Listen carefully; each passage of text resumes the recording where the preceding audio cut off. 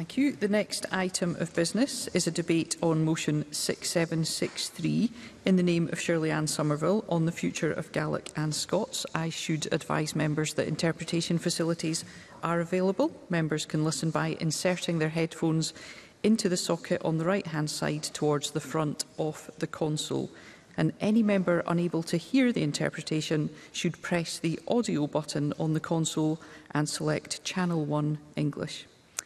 And I would invite members who wish to speak in the debate to please press the request to speak buttons now. And I call on Shirley Ann Somerville to speak to and move the motion. Up to 15 minutes, Cabinet Secretary. Thank you very much, Presiding Officer. And I move the motion in my name. It's a privilege to open a debate in the Scottish Parliament about our support for Gaelic and Scots. And at the outset, I recognise that in this Parliament there has been strong cross-party support for both languages. And I'm confident we would all agree that this needs not just to be maintained, but to be strengthened. As poet Ian Crichton-Smith said in a poem read out at the opening of the Scottish Parliament, "Let our three-voiced country sing in a new world." The focus of our discussions today is support for our indigenous languages, Gaelic and Scots, and these two lines express in a few words the same sentiment and share the same priorities behind the motion we are debating today. The Scottish Government is proud of our record in supporting our languages, and we recognise the cultural and the economic benefits that both Gaelic and Scots have for the whole of Scotland and the impact they have internationally. We are witnessing a growing number of young people in particular who want to embrace their languages, and the Scottish Government is determined to ensure those who wish to learn and live their lives through Gaelic and Scots are afforded the opportunity to do so. We must also give those individuals the confidence to use their language without the negativity that we sometimes witness on our social media and in some sections of the press. We came to power on a manifesto which I feel demonstrates our commitment to our languages. However, it has been a number of years since legislation was passed in support of the languages, and now is the time to consider how we can further strengthen the current structures. I hope today will be the first of many discussions we have on the future of our languages, and I want to work with all parties right across the Chamber to ensure a bright future for Gaelic and Scots. I would like to first briefly refer to initiatives that are in place and the progress being made, and also to the consultation paper that has been published and on which we are still open and inviting comments. Certainly. Stephen Kerr. I think the Cabinet Secretary is right. I think it's going to be a very consensual debate, because I think all the parties in this Parliament are in the same place. But before she progresses much further into her speech, would she agree with me that languages in general is an area where we could do better in Scotland in terms of introducing languages to children much younger and all the way through their scholastic careers in primary and secondary school? It's an area where I think together politically we should have the will together to make an improvement in our linguistic skills generally. Cabinet Secretary. Thank you, Presiding Officer. And if we can begin the intervention today by me agreeing with Stephen Kerr, I think we are off to a good start already. But the member is quite correct to point to the importance of opening up languages and the learning of languages to all our young people. That's why the Government has the 1+2 policy to ensure that languages are brought in to our primary schools and throughout the primary schools to ensure that they are opened up to that progress. But very happy, perhaps in another debate, to discuss that further, or indeed at other opportunities. Presiding Officer, the Scots language has played a leading role in the life of our nation, both in our past and in the present. If we look back to see Scots used in public and community life, in our literature and our songs, and if you look at our current cultural life, we still see Scots in use all around us. I'm glad to say as well that there has been more support for Scots and more resources make it available. The Scottish Government now has a Scots language policy. Further support for Scots can be found in the Council of Europe's European Charter for regional or minority languages, and in the most heartening information gathered for the Scots question in the last census. Scots plays a muckle part in education, publishing and the arts, and a thrang of small organisations with support for the Government are working together to ease up Scots in every way. The Scottish Government kens well that Scots needs more support, and we are increasing funding. We add it to the number of Scots bodies that are working to provide a brighter future for Scots speakers. We can see a number of Scots, particularly young folk, more closely aligned with the Scots language, and it's important that they have access to the RIC materials. By broadening access for young folk and teachers through the work of Scots House and Yaldi Books, we're doing just that. These outstanding resources are helping young folk in their attainment and their educational outcomes, and as they do, we can all agree that this is welcome. For myself, this debate means an awful lot to me. I can mind when I was growing up in Fife being told not to speak slang and to speak properly. I couldn't understand how the language I used in the playground was wrong and needed to be changed once I got into skill. Thankfully, we've moved on from these attitudes, and my appreciation and pride in my language has grown. I now find I'm able to use the language in my home, my bairnhood, in my community, in my duties as a Cabinet Secretary. I've seen as well many others that are using Scots with new pride and confidence, and this has to be encouraged. Up to now, the Scots language hasn't benefited from formal support through legislation, but with growing support for the language, we must think about what we can do in this regard. And now turning to Gaelic, which I will not be attempting in Gaelic, Presiding Officer, despite my best efforts to learn some of the language since coming into this part of government. But the Scottish Government is also determined to support the Gaelic language and committed to the process of reversing how Gaelic has been viewed and treated. We are all aware of the injustices of the past and the steps taken to eradicate Gaelic. However, our aim is to create a secure future for Gaelic and Scots in Scotland, and this will be achieved by an increase in those learning, speaking and using the language. For Gaelic, important steps have been taken. Our support for Gaelic medium education has created a successful minority sector within Scottish education, operating at all levels and is increasingly popular with parents. To help meet this demand, the Scottish Government has provided funding to local authorities, and this continues to help widen access to Gaelic through new schools and units across Scotland. Most recently, we announced a further round of capital to local authorities, including Cornwall and Neil and Sayre, Glasgow and Highland, to grow their Gaelic provision. In recent years, we've also witnessed other local authorities start their Gaelic journey by opening units to meet demand in their areas. Most recently, Renfrewshire Council opened provision in Paisley, which has been welcomed by parents and no doubt will be a jewel in the crown for the local area when the Royal National Mod visits in 2023. And to be clear, the Scottish Government wants to build on the ambitions of local authorities and parents, and I want to work with other local authorities to help meet their particular needs. Of course, it's important to widen access so that all those who wish to learn Gaelic have the ability and the resources to do so. Through the Faster Rate of Progress initiative, we have seen the development of Speak Gaelic by MT Alpa. This multi-platform learning resource is helping build upon the massive interest created by Duolingo and will help learners reach fluency. I'm proud that the Scottish Government has been able to provide ongoing funding to this project, and our support for Gaelic broadcasting has transformed the broadcasting landscape in Scotland and encouraged a minority community to have a significant impact on Scottish cultural life. We also recognise the economic and social benefits that Gaelic brings to the whole of Scotland. This is no more evident than through the Royal National Mod, which was only debated in this chamber a couple of weeks ago. This annual Gaelic Cultural Festival is open to Gaelic and non-Gaelic speakers alike and is worth on average around £2 million to the local area that hosts the 10-day event. Surely this is something that we can all be proud of. Michael Mara. I thank the Minister for taking the intervention. We certainly recognise the economic benefit of Gaelic and Scots languages, and the mod, I think, is a great example of that. But does the Cabinet Secretary not recognise as well the reliance of the Gaelic community on a functioning economy in its heartlands? And what is the Government going to do to deal with that issue to make sure that Gaelic can survive and thrive? Cabinet Secretary. Well, I think this is one of the areas that's in the Labour amendment, which the Government would be happy to support today. And I should have said, for the avoidance of doubt, we're also happy to support the amendment in the name of the Conservative Party too.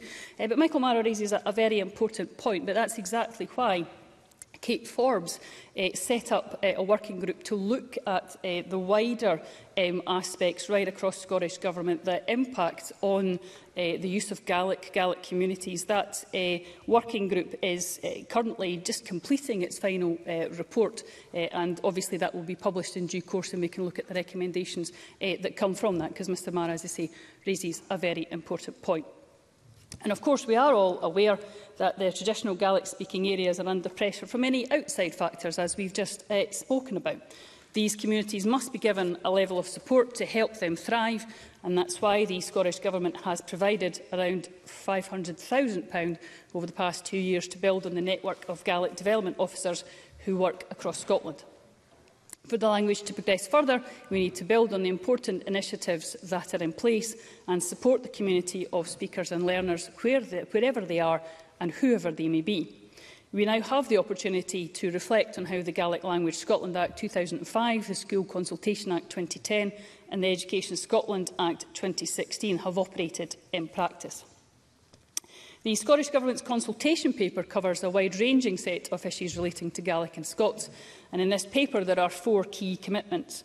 They are to establish a new strategic approach to Gaelic medium education, to explore the creation of the Gaeltacht, to review the structure and functions of Bord na Gaelic, and to take action on the Scots language. With the Scottish Government's commitments and the work that will follow from this consultation, there is another opportunity to build on the good progress that has been made and to strengthen Gaelic and Scots in Scotland by increasing the numbers of people using these languages. This consultation exercise and the views received will be an important element to making further progress. And where primary legislation is needed, we plan to introduce a Scottish Languages Bill to Parliament, and this will enable progress to be made. In the consultation exercise, we are seeking contributions from across all relevant communities, and the views we receive will assist in shaping the Gaelic language plans and our plans for Scots and Gaelic in the future. As I've previously mentioned, our task is to strengthen the confidence of speakers and learners, to encourage the use of these languages and to create opportunities for their use right across the public sector, the private sector and right across our communities. I believe our consultation exercise is an important step on that journey. My officials have engaged with local communities and interest groups from right across the country, both virtually and, importantly, in person. We've had a good response so far to this consultation with a very wide range of views, but I would encourage all those with an interest to respond before the consultation closes on the 17th of November. This debate also plays an important part in that consultation. As I said in my introduction, Presiding Officer, we have often had very informative and very constructive debates when we've discussed Gaelic and Scots in this Parliament. I certainly hope that this will be another example from that, and something that the Government will take exceptionally seriously as we move to analyse the consultation results and move forward with our progress for Gaelic and Scots, something that I'm sure we can provide support for right across this Parliament. Thank you, Presiding Officer.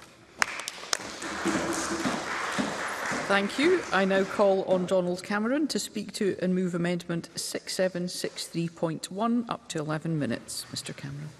Thank you, Presiding Officer. Can I move the amendment in my name? And as ever, the Scottish Conservatives welcome the opportunity to take part in a debate on Scotland's languages, on Gaelic and Scots. We are Conservatives, after all. We believe in conserving things and conserving our heritage in particular. And on a personal level, as someone who strongly supports the need to protect, preserve and promote all of Scotland's languages, I take a very keen interest in this issue, especially when it comes to Gaelic. And can I thank the Cabinet Secretary for the consensual approach being taken today. She was right to acknowledge the cross-party support, and we will support both the Government's motion and Labour's amendment in any event. In order for all of Scotland's minority languages to survive and grow, this Parliament must continue to be united in its endeavour to deliver on the promises that we make. And that's especially true in the case of Gaelic, which faces many existential threats, which I will return to later, and which will form the predominant part of my speech. But the Scots language is crucially important too. It's not in the same perilous position as Gaelic, given its many variations are spoken by over 1.5 million people across Scotland. But we must not rest on our laurels here either. And as we look to the proposed Scottish Languages Bill, we have to ensure that legislation addresses the threats to Gaelic, but that we also learn from past mistakes so that Scots too remains prevalent. Scots is, of course, made up of various regional languages, including Border Scots and Doric, to name but a few, and I can't help but mention my former colleague, Peter Chapman, who was a champion of Doric in this chamber.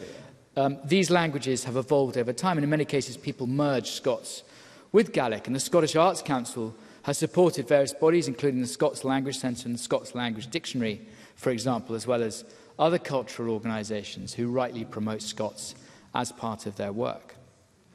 And so to Gaelic, it's right to begin by acknowledging the many good things that are happening, especially in the media and in the arts, notably the ongoing success of Féishin and Gael and the work of M.G. Alaba, already mentioned.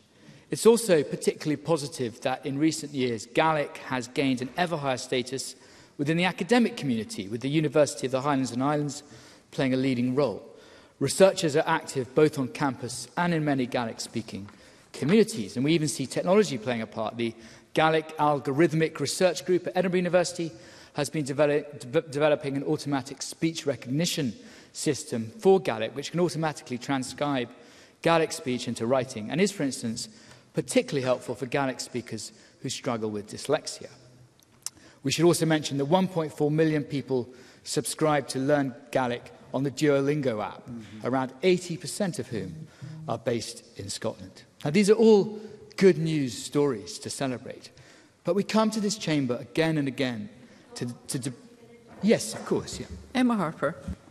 I thank Donald Cameron for taking an intervention. He mentioned Duolingo. There isn't a Duolingo for Scots, so would you encourage maybe a Duolingo being created to help folks speak Scots better? Donald Cameron. Absolutely, I would support that. And I just regret that my technical ability in terms of that endeavour is probably fairly limited. But of course I accept that from Emma Harper. But these are all good news stories to celebrate. But we do come to this chamber, I feel, again and again to debate Gaelic, and very little changes. We've had many debates here where there have been lots of warm words, but precious little action. Let there be no doubt. Gaelic is in crisis, and we are running out of time. It will die out if we do not do more. Back in 2018, UHI published its long-awaited report, The Gaelic Crisis in the Vernacular Community, and its findings were sobering. It found that the social use and transmission of Gaelic was at the point of collapse in its traditional heartlands. According to its researchers, there were only 11,000 habitual speakers of Gaelic left. And even more worrying was the finding that there is general, quote, indifference among the young regarding the place of Gaelic in their lives. In his introduction to Anne Toole, the magisterial collection of Gaelic poetry, the editor Ronald Black noted the Gaelic revival in the final quarter of the last century. But he stated, the revival took place in education, the mass media, and various forms of prose, not in its use as a community language and not in poetry. Now, that was published in 1999, same year that the Scottish Parliament was reconvened, and no doubt hopes were high that under devolution a revival would gather pace. But the fatal flaw was that the revival was not taking place in the Gaeltacht and was not sufficiently rooted among young people. And so the challenge remains, and if anything, it's more daunting than it was 2 decades ago. Now, many of us in this chamber, across this chamber, feel a very strong sense of duty to ensuring the survival and growth of Gaelic. But it's one thing to will on the language, quite another to have pragmatic solutions to achieve this.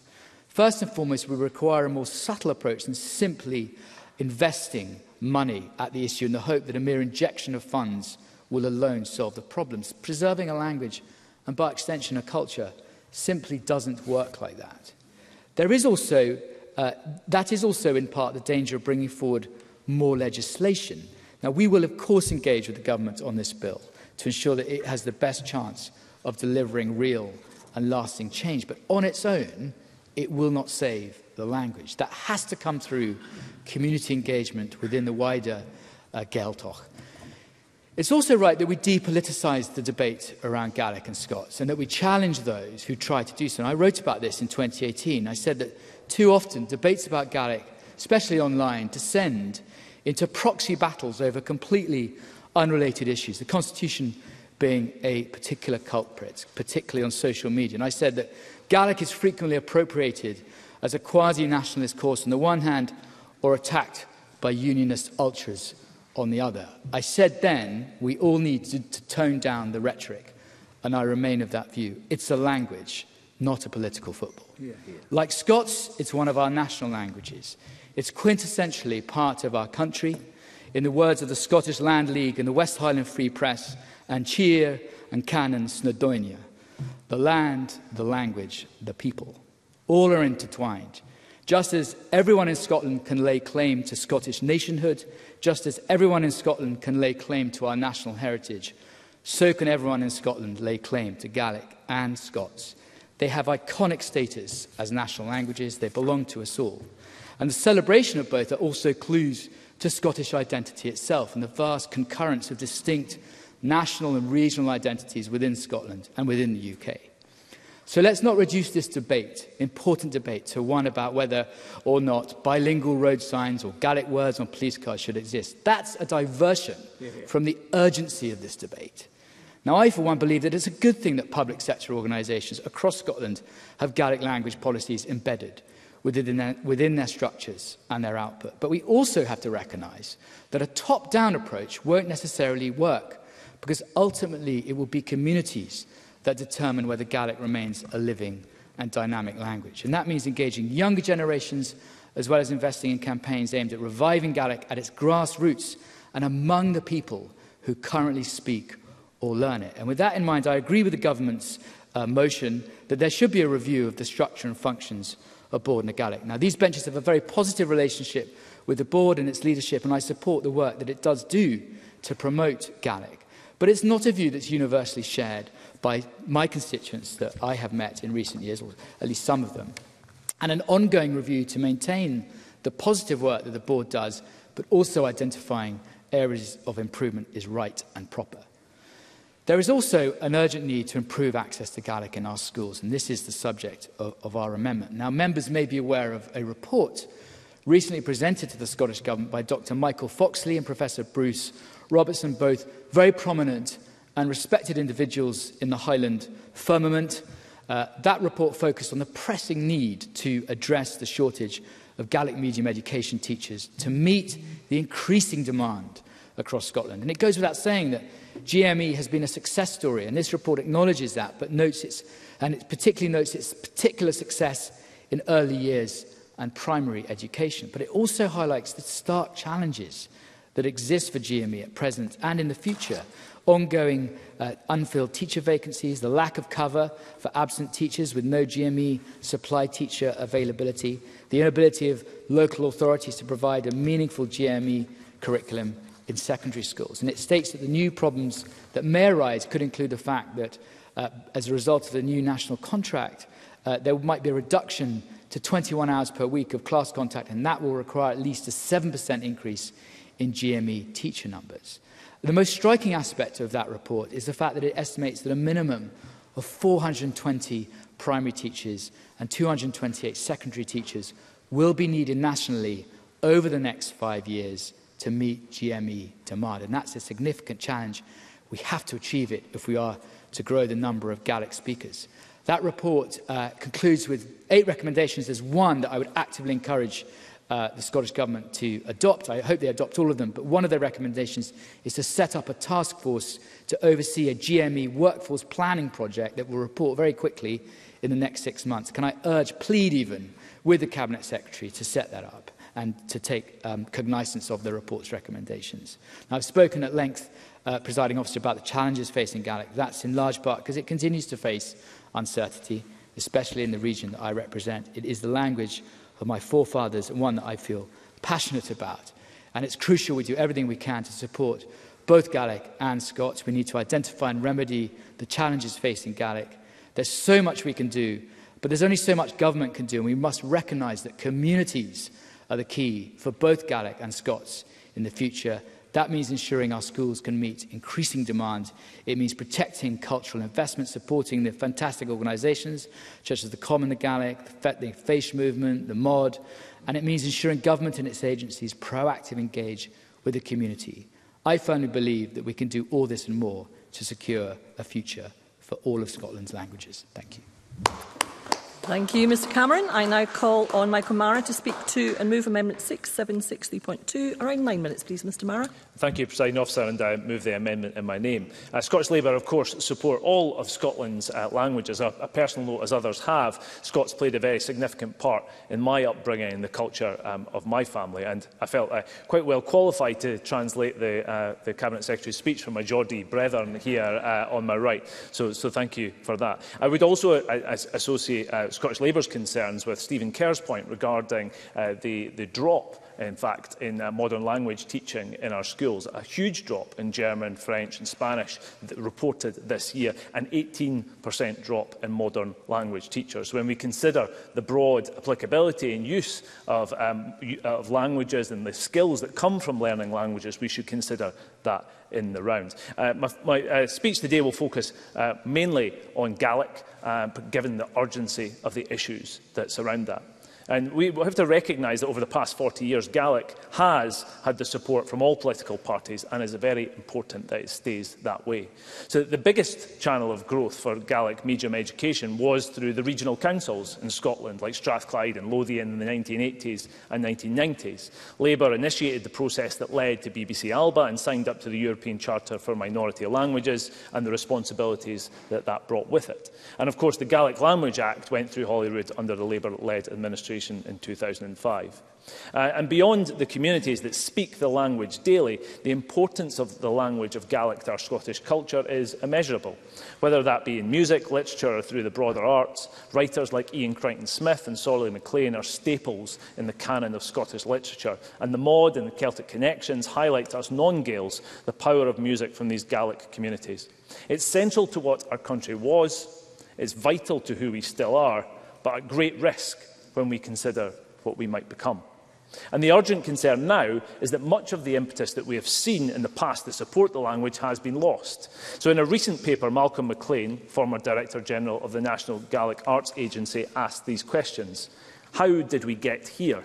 How has the success of Gaelic development strategy in the 1990s in terms of education, the media, the arts and the economy become a 21st century crisis in Gaelic's Hebridean heartlands? Have the government agencies responsible for Gaelic culture been oblivious to the deteriorating situation on the islands, or have they known but opted for a state of denial? These are really the questions which this debate must address, rather than retreating into smug self-congratulation. Anybody who denies that the language is at a critical point, even in these places regarded as heartlands, is deluding him or herself. Do not take my word for it. The major piece of research entitled The Gaelic Crisis in the Vernacular Community, published last year, spelt out the unavoidable evidence that, and I quote, the Gaelic-speaking community is no longer sustainable under current circumstances and policy provision. It is really that report we should be debating today, rather than self-congratulation. And I do feel, although we will vote for much of it today, what is a largely delusional motion. Every minority language needs a home, and the real danger is that there will, within a couple of decades, be no community left, where Gaelic is the language of the majority or even a substantial minority of the population. That does not need to be the outcome. But if it is to be avoided, then there must be a far greater focus on the Gaelic-speaking areas that goes beyond the classroom by supporting the use of Gaelic in the community and in as many contexts as possible. That's where the work of Borna Gaelic needs to be concentrated with great urgency and prioritisation of resources. The consultation paper talks about defining Gaeltalk areas in order to give them support. However, the last thing, Presiding Officer, that Gaelic needs is a long, drawn-out bureaucratic exercise around definitions. It's not difficult to identify the areas where there is still a significant Gaelic-speaking population. They urgently need development workers and support for local initiatives. Whether or not they need to be formally identified as Gaeltalk areas is a secondary question which should not delay action by a single day. And it is impossible to separate language decline from the wider issues of depopulation and its causes. Without people, there is no language. And the fact that population continues to decline in the Gaelic communities without any effective interventions from the Scottish Government is critical to this debate. We have to consider social infrastructure and the declining resilience of Gaelic communities, so much more exposed to the economic incompetence of this government than they would have been a generation ago. Take, for example, the crisis already highlighted in the teaching of Gaelic in schools due to a shortage of new teachers. A recent report suggests that over the next 5 years, a minimum of 225 teachers would be needed to meet demand. But alarmingly, only 25 qualified for the whole of this year. The scale of that crisis cannot be understated. But it's not just education that needs to be tackled, it's the wider issues faced in the economy of Gaelic-speaking communities. In the words of Corla na Eilean Shah, the success of the economy of the Western Isles is dependent on a modern, efficient air and transport network. That's something that we discuss regularly in this chamber. But the Council made those remarks in the context of the 2 ferries being delayed and by nearly 5 years, and the older ferries in the Calmac fleet in frequent breakdown. The Harris Transport Forum has warned this government that across the Western Isles businesses are at the point of extinction. This represents, Presiding Officer, grotesque failure, and it only lies at this government's door. The fractures in the sea transport network to the islands is leaving food shelves bare and people unable to reach the islands. 15 years ago, island life economies was less reliant on these connections. There have been local ideas to address this issue, such as the Outer Hebrides food growing strategy, and those are the kind of projects that need support from ministers also. Presiding Officer, the list of the failures in policy for Gaelic-speaking communities does go on. The breakdown of crofting regulation, the delays in extending reliable broadband provision, housing policies, or the lack of them, which push families out of the villages. All of these are contributors to the decline of communities where Gaelic is still strongest. The language does not exist in isolation. Just today, the director of the University of the Highlands and Islands Language Sciences Institute warns all of us that Gaelic language promotion in Scotland has been overly concerned with issues of the symbolic status of the language, to the detriment of protecting existing communities of speakers, particularly in island communities. So we need to hear from the Education Minister what actions are being taken to address the shortfall in Gaelic medium teachers. And we also need to know why is there no job dispersal strategy to bring well-paid public sector jobs involving the use of Gaelic into communities where the language is spoken. These are not issues that need to wait for legislation, but they do need practical actions now. In a few years' time, it will be too late. Labour has nothing but goodwill towards the Scots languages which are spoken in varying forms around the country, and we will look very closely at whatever proposals come forward from the government. But the needs are different from those of Gaelic, and we should not fall into the trap of contrived equivalence. Both should be respected on their own merits. Presiding Officer, I want to end my contribution to today's debate with a reflection from one of the Gaelic language's most notable writer and poets. Ian Crichton-Smith, the great Lewis poet, in a Gaelic that, as the Cabinet Secretary I will not dishonour, wrote, "This is my true language, the one that suits this land, the one that makes local conversation." Smith's words tell us that Gaelic language is Gaelic life, not a symbol to be promoted, but a culture to be saved. The reality now, Presiding Officer, is that more and more people can no longer afford that life or find that an island life that works for them has been stolen. With only self-congratulation in total opposition to what is actually happening in homes and communities, we stand precariously at the beginning of the end of something very precious. Thank you, Mr Mara. I now call on Willie Rennie. Around 6 minutes, please, Mr Rennie. Thank you, Deputy Presiding Officer. Even though I don't speak Gaelic, I do value the language and what it brings to our character, our culture, our heritage and our economy, and it's why I speak in support of it today. It's been under pressure over centuries on legal, social, education and economic fronts. Legal, because often the government of the day sought to quell the language as a means to control the population. Economic, because to get a job, especially if you moved, you needed to speak English. Education, because it was expected in school that you would speak English, not the Gaelic. And social, as because people became more mobile, English has become the dominant language in social circles. So the language was almost underground, considered inferior by both government, but also by society. And thank goodness that has changed, not just for the Gaels, but also for Scotland as a whole. It's no longer suppressed by the state, it's officially recognised and supported. There is an economic value in the language as people need it for jobs, and it attracts tourism, music and culture. We see that with the Royal National Mod, with MG Alba, which leads to a GVA of £17.2 million. The Glasgow Gaelic economy is apparently worth £21 million and 700 jobs. Between 2018 and 2021, there was a 72% increase in the number of Visit Scotland users visiting Gaelic-related content. There are Gaelic medium schools, and they are spreading across the country, so valued by parents, guardians and pupils alike, there is a high demand for them. Governments of all colours and political parties are fully in support, as we've heard today.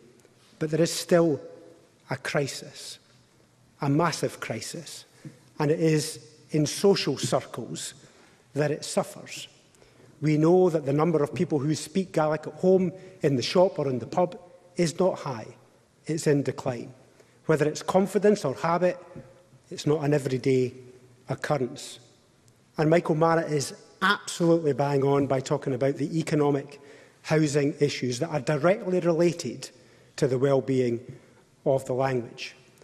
But what do we do? And I accept the point that Donald Cameron has made, that this has to be a grassroots growth rather than a top-down instruction for people to speak the language. But government has to take action, it has to take a lead, it has to take a role in order to encourage that community action and growth, which is why I support some of the proposals that are discussed in the consultation around about the Gaeltag, for a designated area for the higher proportion of Gaelic speakers. This can't just be a bureaucratic process, and I'm afraid the discussion so far within the consultation document is just that. It needs to be firm but sensitive action. And I would target the area for now. I know there's a discussion about having the whole of Scotland as a Gaeltag, but we need to focus on the areas where it would be more naturally spoken in the home. And that's how I would focus, to make sure we target our efforts, to make sure those efforts are not spread too thinly. There may also be different solutions for different parts of the country. So let's start with the strongest area and build from there. Through local planning and decision-making in the Highlands and Islands, we could implement policies such as whether all schools should be Gaelic medium education and whether the public sector organisations should be bilingual. It's quite a shift, but with care and good planning, it could be the shift that we need to ensure community use of Gaelic is embedded in daily life. I support the further advancement of Gaelic medium education, but as opportunities in the Central Belt and other parts of Scotland increase for those teachers, we need to make sure that schools, especially in the islands, are able to attract those teachers too. It would be tragic if the very areas that have kept the language alive through the dark decades lost out because it is now flourishing everywhere else. I would want to explore extending the rights of parents to request early years and secondary Gaelic medium education provision. I support the review of the functions of Bord na Gaelic and also a greater, sharper focus on plans, targets, functions, education authorities, workforce plans and measuring progress. I support the enhancement of Scots. It's an important part of our culture and certainly my heritage too. I was reading back the official report from the passing of the 2005 Act and was struck by the powerful contribution from a Conservative Lord James Douglas Hamilton. He was explaining the role of his ancestor, Selkirk of Red River, who chartered ships following Culloden to transfer 1,000 struggling Gaelic-speaking Highlanders from Skye and Rassie to Prince Edward Island in Canada. He concluded, "We have no power to amend the wrongdoings of bygone centuries that led to emigration. We do not need to dwell on the other side of sorrow, but we can, at the very least, give strong support and encouragement to those who speak our country's largest Indigenous language after England. Much progress has been made.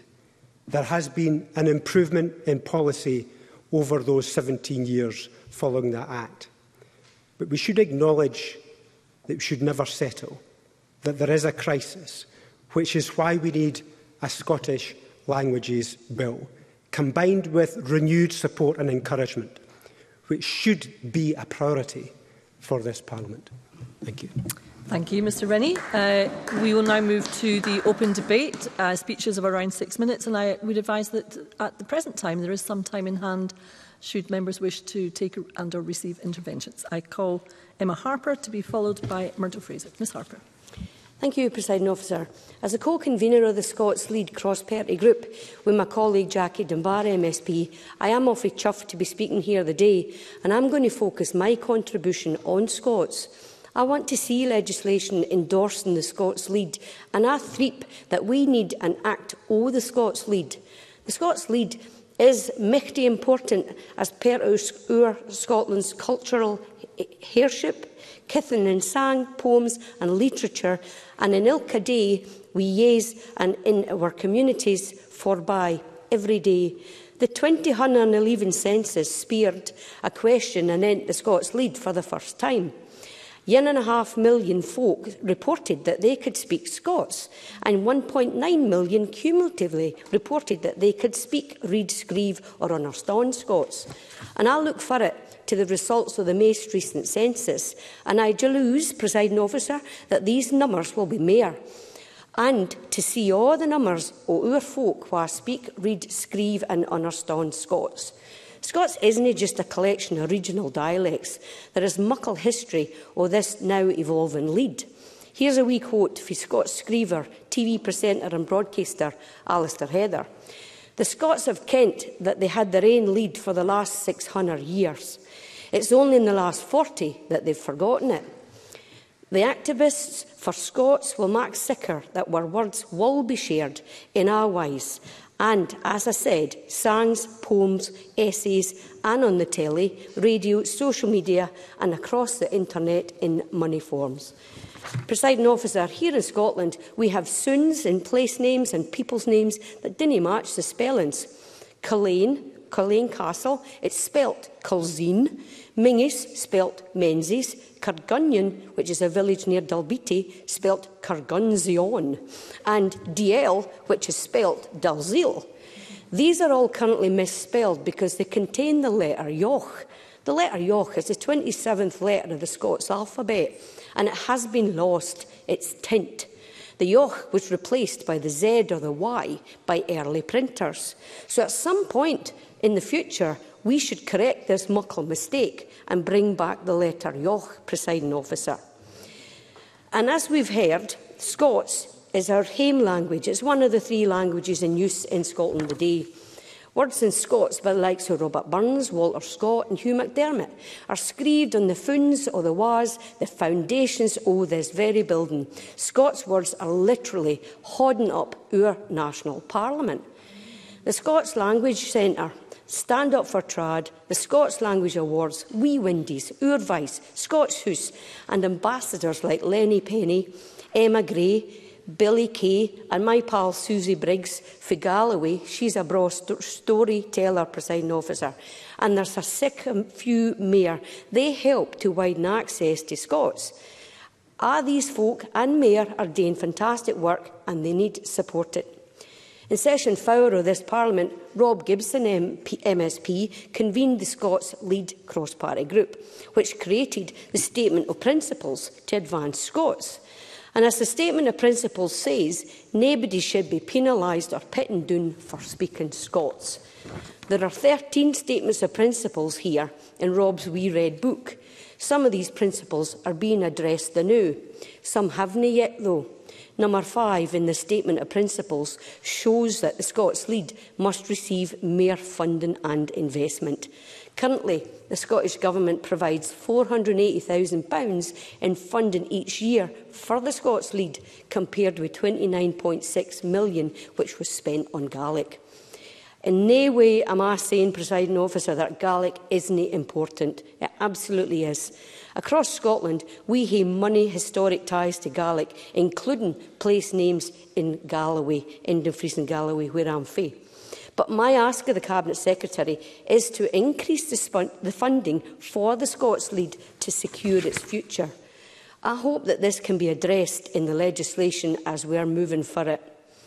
Presiding Officer, the consultation referred to by Money Folk and the Cabinet Secretary of the day, which I encourage folk to hear their say on, you have until midnight on the 17th. It provides an exciting opportunity to create a sustainable future for Scots. We need to enhance the work of the Scots organisations. We need to bolster the use of Scots in education, and we need to invest in Scots to make sicker its future. Pursuing an act to the Scots Lead is key to helping deliver the recognition that activists have been working on for many a year. The Scots Lead activists are doing a phenomenal job, and an act and a funding support is crucial to deliver education and awareness in Scots. As the old Scots saying goes, tak tent or it's tint, take care or it's lost, Presiding Officer. So in closing, Presiding Officer, I asked if the Cabinet Secretary will comment on whether a Bordna Gaelic equivalent for the Scots Lead is needed, or will the existing established bodies, like the Scots Language Centre, can that be a vehicle to continue to deliver as it's currently doing? And again, I welcome this debate and I look for it to ilka other contributions, Presiding Officer. Thank you. Thank you, Ms Harper. I now call Murdo Fraser to be followed by Alistair Allen. Mr Fraser. Thank you, Presiding Officer. I'm very pleased to contribute to this debate around the future of Scotland's two indigenous languages. Now, growing up in the Highlands, my cultural background was always in Gaelic rather than Scots. Indeed, it was always famously said that people in Inverness spoke the finest English that could be found anywhere, deemed to be the case because it was a town originally of Gaelic speakers who learned pure English directly. And there was no great tradition of Scots language, as was the case in many other parts of the lowlands. My knowledge of Scots came from school, reading the poems of Robert Burns, and more particularly the novels of Walter Scott, which Emma Harper has just mentioned.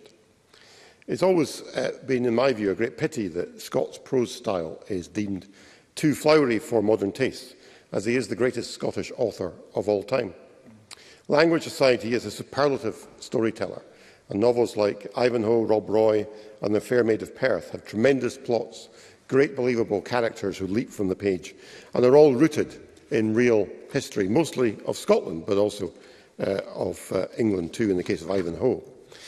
And although Scott's novels are written in English, many of his characters in them, of course, speak in Scots, like Wandering Willie in Red Gauntlet, whose tale of Steenie Stevenson's encounter with the devil must be the finest and certainly the most chilling Scottish short story ever written. Well, I'll let others... yes, of course, encounter with the devil. Well, if you name him, he appears. I thank the member for giving way on that basis, and agree with really much of what he says.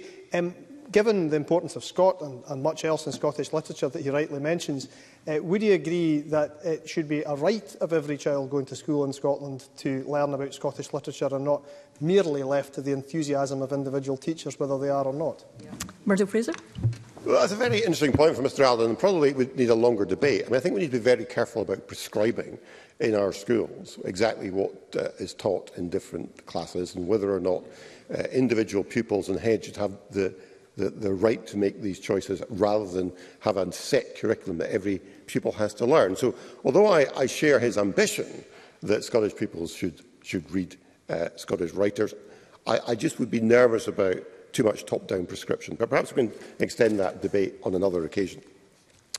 So I was very pleased to lead a members' debate just 3 weeks ago, celebrating the success of the Royal National Mod in Perth and paying tribute to Anne Cummin Gaelic for not just organising the Mod and making it such a success every year, but also for all the work they do in promoting the Gaelic language. And we should also recognise the work that Bordna Gaelic is doing in supporting the language too. And it is certainly true that there is strong cross-party support for Gaelic, as we've already heard in this debate. It was back in the 1990s that the then Conservative government provided the financial support to create the Gaelic Broadcasting Committee, which led to the launch of BBC Alba. Since then, successive governments, both the Labour Liberal Democrat coalition and then the SNP government here, have continued with that tradition, and that is very much to be welcomed, because Gaelic belongs to us all. The most recent census data we have on Gaelic comes from 2011, which at that point showed that just over 87,000 people had some Gaelic language skills. We, of course, still await the results of this year's census, but I fear the numbers will show a drop since then. The news may not all be bad, with the recent Scottish Social Attitudes Survey showing that the number of Scots who can speak some Gaelic has doubled in the past decade. But overall, I think Donald Cameron is correct when he says that Gaelic is in crisis. And I think we will see when the census comes out, there are some very worrying statistics there. There has been a growth in Gaelic medium education, popular with parents, even with those who have no Gaelic background themselves.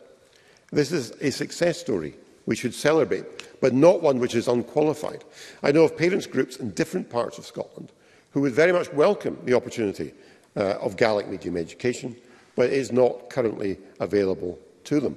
And I'd like to see the Scottish Government doing more to encourage local authorities who do not provide GME where there is demand to make sure that it is available.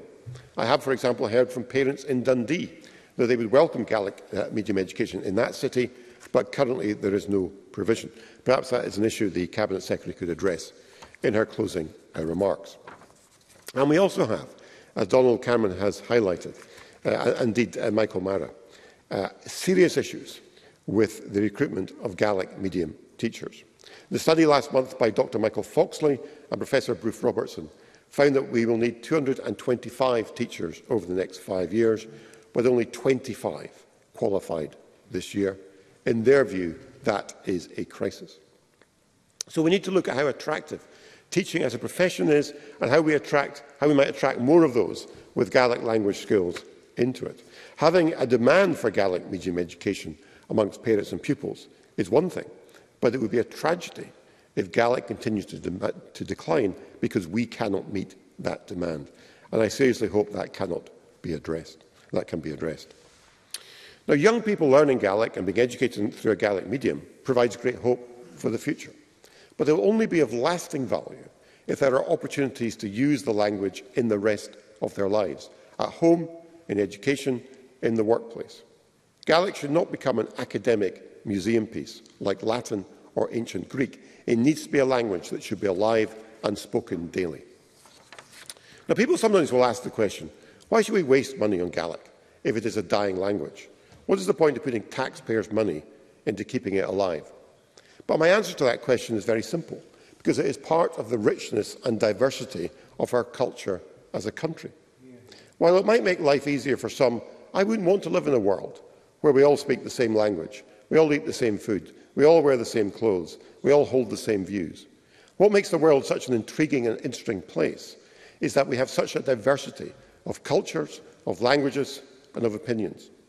By investing in supporting Gaelic, or for that matter Scots, we can play a small part in keeping the tapestry of human life as colourful as possible, instead of simply being monochrome. I hope that is an ambition that unites all of us in this chamber. And on that basis, I'm very happy to support the government motion and my colleague Donald Cameron's amendment. Thank you. Thank you, Mr Fraser. I now call Alistair Allen to be followed by Jackie DeBar. And when calling Dr Allen, I would point out that I understand Dr Allen will be making his contribution in Gaelic, and that should members wish to avail themselves of the simultaneous translation, they should put on their headphones and turn to Channel 1. Dr Allen. Tapalauf of Gardieli. Lad in the lion, Chessie me suus an St. Chalmers Shaw, agus bedini me in sa Gaelic, mo hirivision slantje, no, an Ukraine. The Shanir in Ancient, Yich me a Yehetje Yin of Tourist Nagamara Ha, a count the question an sa Farlamage. As Joylava, the Union Carnia Foinich question gomer, Karsanava Bdeen in sa Gaelic, Haroshan Bdeen Muhusped na Gaelic and Jew. Gudjerf be kuch arounje ans na meen en haast de foinjoch immig de charge keest met de Gaelic nach bugat ietsje de foin men veerle. Cha je dunis yn bi a ffoinioch je chosgus na siarvish yn poplwch an an alpa a hedd y tar siachat drwy mi yn the beorle. Sgaltyn beorle, siarvish yn slantje an sa beorle, sainig yn raj an sa beorle. Agus dydych a janaf ceintioch na chael mi hwgsys yn biawn, chan yin mi a geran gyfeil na siarvish yn sianawn an sa beorle. Ach, agus Sean Pwyncacam, han y cestiwn sy'n iddo cwmyl gysorichtio os yn siarvish yn Jin Shorsh Shin, Nudaha, Nishirvision Shin, and Gaelic. Ach, ha of Orhuch, Hofashkid, Kiet Sahiet, Snachele, Genev, Jiffer, Moor, Statisticach, Jin Nishirvision Poploch, Ananalap, Edentor Shachat, and Savierle. Iganans the Helenen, be of Orhuch, Jin Nishirvision Shaw, Trimian the Bjorle. Hashin Ulle and Carney a Guntachach, Ed Rutnaga, ha Kutramach, Managalic, agus ha Magavilshin, Unichtje, Marva, Hulletunje, and Jew a Gra. Shegavel, the Gaelic Prishel, Nagavele, Napast, Kutramach, Narkulter, agus Kjal, agus Erchgri. Ach, she Rutikin Ella, a Hansa Gaelic, Kutjoch, she Kanan a Hintje. Hanil Kanan so be a Fudoch on a Sul Savach, Theoreticach, Archkin Ella. Be Kanan ide Dien, ide Hointjen, agus edechken. Bedoonje gechlechgug, ugen nurvis doonje ille aun, faskes live, waum gwaum, ik nachil an kanon shun. Shun an suiachig abestjoch le immetoch kanon ille, an an immetoch tuig ille. Shun marachanasat a mainstream. Maar shun, ha men noches, gyn bi een bille shaw, a gin of charman ure, agus gyn bi a Gaelic de glointjen, de glachgug na strichke, gus een bi a Gaelic ansa mainstreamshin. Agus gan rukimich na saske, suiachig avestjoch, vir een bug barach ansa rein poploch, agus ansa rein frivetjoch. A torshachet shirvishin tromeen de Gaelic, an een immetich sjaarse hoiersnoch, vir de wel eer te zijn an kanen na hamie bedien en draaste, a glachgug na a jongsigig. Presiding officer, at a time, obedy this Parliament spoke Scots. I ruse some folk when I mind them at this place wasn't invented out of nothing at all 20 years syne, but I didn't mean to fash them. Of course, speaking Scots in here their days can be an unchancy business. Looking at evidence for the last wee while, I doubt what I'm doing right now means that I'll be trolled by all manner of folk its opinions I dinna muckle care about. At the very least, I can make you a short lead now in the newspapers that'll cry me El Maynard or Donart or Warner Thone. There isn't time today to howk far and yoch ben into the national psychology to explain all I thone. However, just as I did with Gaelic the new, rather than speak about specific policies of the bill, I delused that most of my speech would be better used just etling at something else, myth-busting. Scots doesn't really form airt nor pair to the linguistic tradition of the place I bide now, the Western Isles, but it does of the place I come from, the Borders. I was speaking more or less standard Gaelic in my speech. Gaelic, like most Leeds, has sundry spoken dialects for by a screeve at standard. Dinna lippin on anybody, it tells you that it's just Scots that does that. So I'll try to use as near to a standard Scots as exists. However, if we was all agreed for me to use Border Scots, I'm sure I could oblige you. I'm sure I'd be more as happy to say the numbers 1, 2 and 8 as 1, 2 and 8.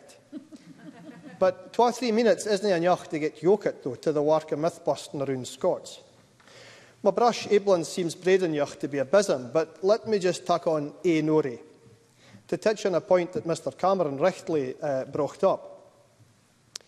I ken it in the media while some folk runs a Scots miles through the Scots language their days because they see it as some kind of Trojan horse or at the very least a Trojan cuddy for your political point of view. It isn't. Sir Walter Scott, his name was brought in by the lug in the horn a wee bit of sign. Sir Walter Scott was a political unionist and John Buchan was a Tory peer. It didn't hinder them from screeving as Scots. So everybody can keep a calm political such. But, presiding officer, I am just old enough to mind on seeing a teacher spear a laddie at the skill if he had done his punishment exercise and sign convert the sentence to the tause when he got the answer back, aye. I hope I'm young enough, Presiding Officer, to see a Scotland where both Scots and Gaelic gets the places they deserve to hae in our skills, in our communities and in our public life. This bill is a brawl up an onstain to get the started down the road. Of Gaelic, of Janoch, in the opera ha realtas, Gian from the Gaelic, agus from Alapush, and Zivila Shaw. Tapenoof. Thank you, Dr Allen. I now call Jackie Dunbar to be followed by Rhoda Grant. Ms Dunbar. Thank you, Presiding Officer. I'm just fair tricket to speak in this debate today, and like my fellow convener of the Scots Lead CPG, Emma Harper MSP, I want to use my time to focus on the Doric and Scots Lead, and I agree with everything that Emma said in her contribution. Presiding Officer, a lead marks folk, a common lead brings us all together, and a country's lead shapes its culture. Scots, Doric, Gaelic, they've all made us far we are today, and they have to be a part to our future and all. In my own education, like the Cabinet Secretary, I was constantly told to speak English and name my own language. So I want to touch on attainment in education today. The Curriculum for Excellence makes clear that the languages, dialects and literature of Scotland provide a rich resource for bairns and young folk to learn about Scotland's culture, identity and language. Through engaging with a wide range of texts, they will develop an appreciation of Scotland's literary and linguistic heritage and its indigenous languages and dialects. And I'd be awfully grateful if the Cabinet Secretary would confirm that Doric texts will be equitable to Scots. This educational principle permeates the experience and outcomes and is expected that our teachers will build upon a diversity of language represented within the communities of Scotland, valuing the languages which bairns and young folk bring to the school. More than 50% of folk in Aberdeen and the Shire speak Doric or Scots, so it's important to ensure that folk in the region are supported to use their own mother tongue. Especially for our young folk, promoting their own language is just so important in education. Martin Whitfield. Of course. I'm very grateful to Jackie Dunbar giving way. And on that very important point about our young people and across a number of speeches today, would you like to comment on the importance of modern technologies grasping Scots and Gaelic so that our young people see it in a format which they are perhaps better suited to use than perhaps some of us across this chamber, including myself? Jackie Dunbar. I thank the member for the question. I also thank the member for understanding what I'm saying. Absolutely agree with him, especially with the Doric, which is a form of Scots. It's sometimes awful difficult to write down what you're trying to say, so I absolutely agree with what you're saying just now. The Scottish Qualifications Authority has confirmed the use of Scots in education, and it tackles the attainment gap by allowing students to speak in their own voice. Also, bilingualism has many other educational benefits, and promoting Scots bilingualism assists in the government's un and twa language policy goal. Fundamentally, promoting Scots and Doric in education is about building a parity of esteem of our language so that it is thought of in equal terms with other European languages. It's about showing our bairns and young folk that it is okay, it's all right to use their own language. It's nae slang, it's nae inferior to English, and it's a language and its use needs to be promoted and protected. Presiding Officer, Doric has rules, it's got vocabulary, and its speakers have a certain way of looking at the world that gings with only language. If you lose only language or lose only aspect of the language, you lose something that is unique. Many folk associate Doric with humour, and rightly so, as there's a great tradition of self-aware humour right across the North East. But if it is only seen through this lens, the power and status of the language is soon undermined. As my colleague Emma Harper said, Scots, like a Doric, is often seen as a non-professional language. And we need to overcome these barriers and normalise the use of Scots Doric, not just in humour, but in everyday life, in particular in schools, because currently Scots Doric is often used socially, but nae professionally. For example, if you go up to the Broch or Peterhead, you'll find, for example, Sparkies from Poland and Lithuania, who have squeal English but find themselves learning a Doric. In their work life, it is fit folk speak. In plenty walks of life, Doric is useful and used. We need to see more work gone in to embed the language into the curriculum and into social life, and I spear to Cabinet Secretary for a commitment on this as the legislation is taken forward. Presiding Officer, I want to reflect on a recent poem I seen on the Facebook, written by Brian Thompson, a man originally fae the North East, and he wrote, "The Doric was used by your folks at hame, it wasna used in school. If you answered a teacher in Doric tongue, it didna ging doon weel. When you got hame, it was Doric again, until the school next day. Sitting thinking o' the words, you ken you've nae to say. When my bairns were growing up, the Doric was left a hin. I didna pass on a' words, it really was a sin. But now at last I understand the words I hate to save. The Doric words are precious, dinna tak them to your grave. So Billy, start your screeving, we want it a' passed on. It's in our bleed, it's history, we dinna want it gone. And mind and tell your loons and quines to keep the words alive. We a' mun do our very best to help it to survive. Brian is absolutely right, and he fits about what he writes, and it really resonates with me. I was told nae to use the Doric in school, and it does hae an impact. Young bairns heading into school for the first time are excited, and the first thing they're told is that they're speaking wrong. And quite frankly, Presiding Officer, that's just cruel, and we need to stop it. We need to embrace their Scots and let them learn the English at their own pace. So in closing, Presiding Officer, I want this bill to genuinely be used to normalise, support and protect Scots in Doric, and I look forward to being involved as the work is taken forward.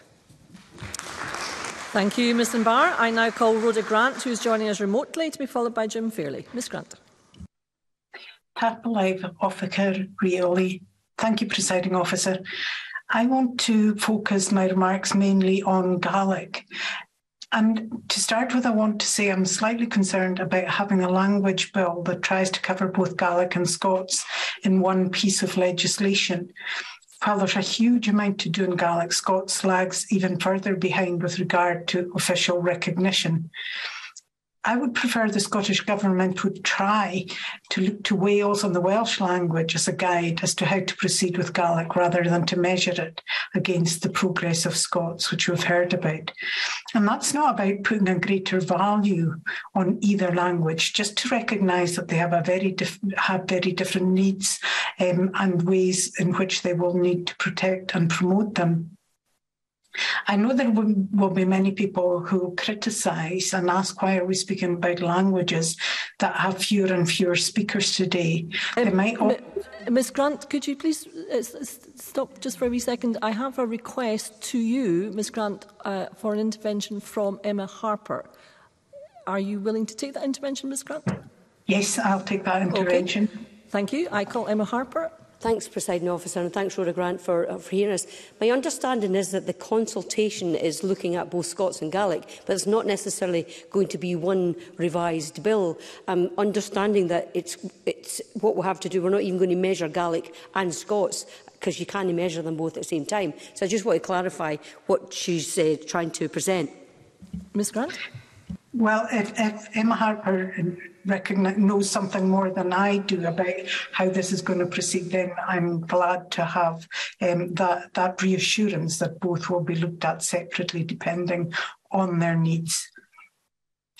Presiding Officer, I know that there will be many people who criticise and ask why we're speaking about languages, and they might also say, why are we talking about this during a cost of living crisis? Is it not better to spend money elsewhere? And I want to address that head on. Firstly, our language holds our history and culture. The rich have museums and art galleries stuffed full of their history and culture, recorded at great length. For the common people, our history is held in songs, poems, and stories handed down in the generations, held in the language they were spoken. And Gaelic was spoken throughout most of Scotland and indeed into England. It has died back to the West Highlands and Islands, and sadly, the history of the lowlands that was held in Gaelic has already been lost. So let's avoid that happening to the West Highlands and Islands. In these areas, and indeed other areas of Scotland, many people depend on language for their livelihood, be it teaching, broadcasting or promotion. Without Gaelic, there would not be a media industry in our islands. And yet many of our English medium broadcasters started their careers in Gaelic broadcasting, and that goes for many of the support staff as well. Careers that would be unknown in these parts were it not for Gaelic. In these areas, good careers and well-paid jobs can be hard to find. Therefore, Gaelic finds itself as an economic bastion against depopulation of young people. Therefore, the promotion of Gaelic is part of the solution in tackling the cost of living crisis and not a choice to be measured against it. There are also arguments and debates around how we protect and promote Gaelic, and that's healthy. We cannot leave the protection and promotion of Gaelic solely to Bord na Gaelic. Everyone has a role to play, and it's also right that the work of the board is scrutinised. The UHI publication, The Gaelic Crisis in the Vernacular Community, caused a stir, but highlighted the need to protect Gaelic-speaking communities in order to protect the language. An issue that is raised with me time and time again is the need for jobs and homes in the Gaelic heartlands in order to keep our young people there and to keep Gaelic-speaking communities together, because too often our homes go to the highest bidder, people from parts of the country and indeed the world that are more affluent than our local population, and people who do not speak Gaelic or feel the need to learn. And that needs to change. We need to make sure that we have a local housing market to allow local people to stay, and we also need to provide them with meaningful careers. When we welcome people into our communities, we must also encourage them to learn the language and to play their part in keeping it alive. And I know many do this, and native speakers also need to encourage them. It's a strange sensation to hear someone speak in Gaelic and believe that they're local, only to discover their accent is very different in English, revealing a very different heritage. While protecting the vernacular community and promoting Gaelic speaking there, we need to create more new Gaelic speakers as well. We need education to strengthen a child's rights to learn Gaelic. We need to ensure the Gaelic medium starts preschool and follows on throughout the whole of the education system. And last week, Jim Hunter called for Solmore Ostig to have university status in its own right. UHI is, of course, a university, and Solmore Ostig forms part of that and provides Gaelic degree courses. But I think what Jim Hunter was looking for is a university that allows students to study other academic courses through the medium of Gaelic. And this is, of course, necessary for students who have spent their whole lives learning through that medium. It's, of course, not easy. We have a shortage of Gaelic teachers, and it is also a struggle to provide for teaching of Gaelic as a language in English medium schools. We should have Gaelic as a compulsory subject for every child in Scotland if we want to keep up with Wales and their promotion of Welsh. To do that, we need to increase Gaelic speakers and thereby teachers. Our ambition shouldn't be limited by the imagination of government. We need to protect and grow the number of Gaelic speakers. We need to take this action. And that action might not be universally popular, but it is about choices. We're at a crossroads. Continuing as we are will lead to the future decline of our languages. We must take positive action to promote both Gaelic and Scots if we are not going to lose them altogether. Thank you, Presiding Officer. Thank you, Ms Grant. I now call Jim Fairley to be followed by Co-Cap Stewart. Mr Fairley. Many thanks, Presiding Officer. And I'd like to thank the Cabinet Secretary for Education for bringing this motion forward today. I had the great pleasure recently to visit Goodlebin Primary School in my constituency, where I was able to see first-hand Gaelic medium education in work. The head teacher, Anne-Marie Sands, and the early years teacher, Christine McGregor, had an enthusiasm that I have to say was utterly infectious for what they were doing. And I'd like to say I was just a wee bit envious of the opportunity that GME is given to these kids, but also immensely proud of the fact that the Scottish Government are pursuing it. Because there's a richness to the language of both Scots and Gaelic that I think we'd be all the worse off for not having. For the majority of us, as has been demonstrated today, Gaelic is probably a step too far. I once tried to teach myself the language with a wee black book of Gaelic words and phrases. It was utterly impossible because the language is a living, breathing thing that can't be learned rote. For me, what I see in the Gaels is that they live in the language. Now, the GMA programme gives the children, the young people, the chance to live in that language as it should be used, and that bilinguality, or bilingual skill of being proficient in Gaelic and English will be life-changing. Absolutely, yeah. Alistair Allen. Please do. But I can assure the member it is possible to learn Gaelic by rote. I have done it. Jim Fairley.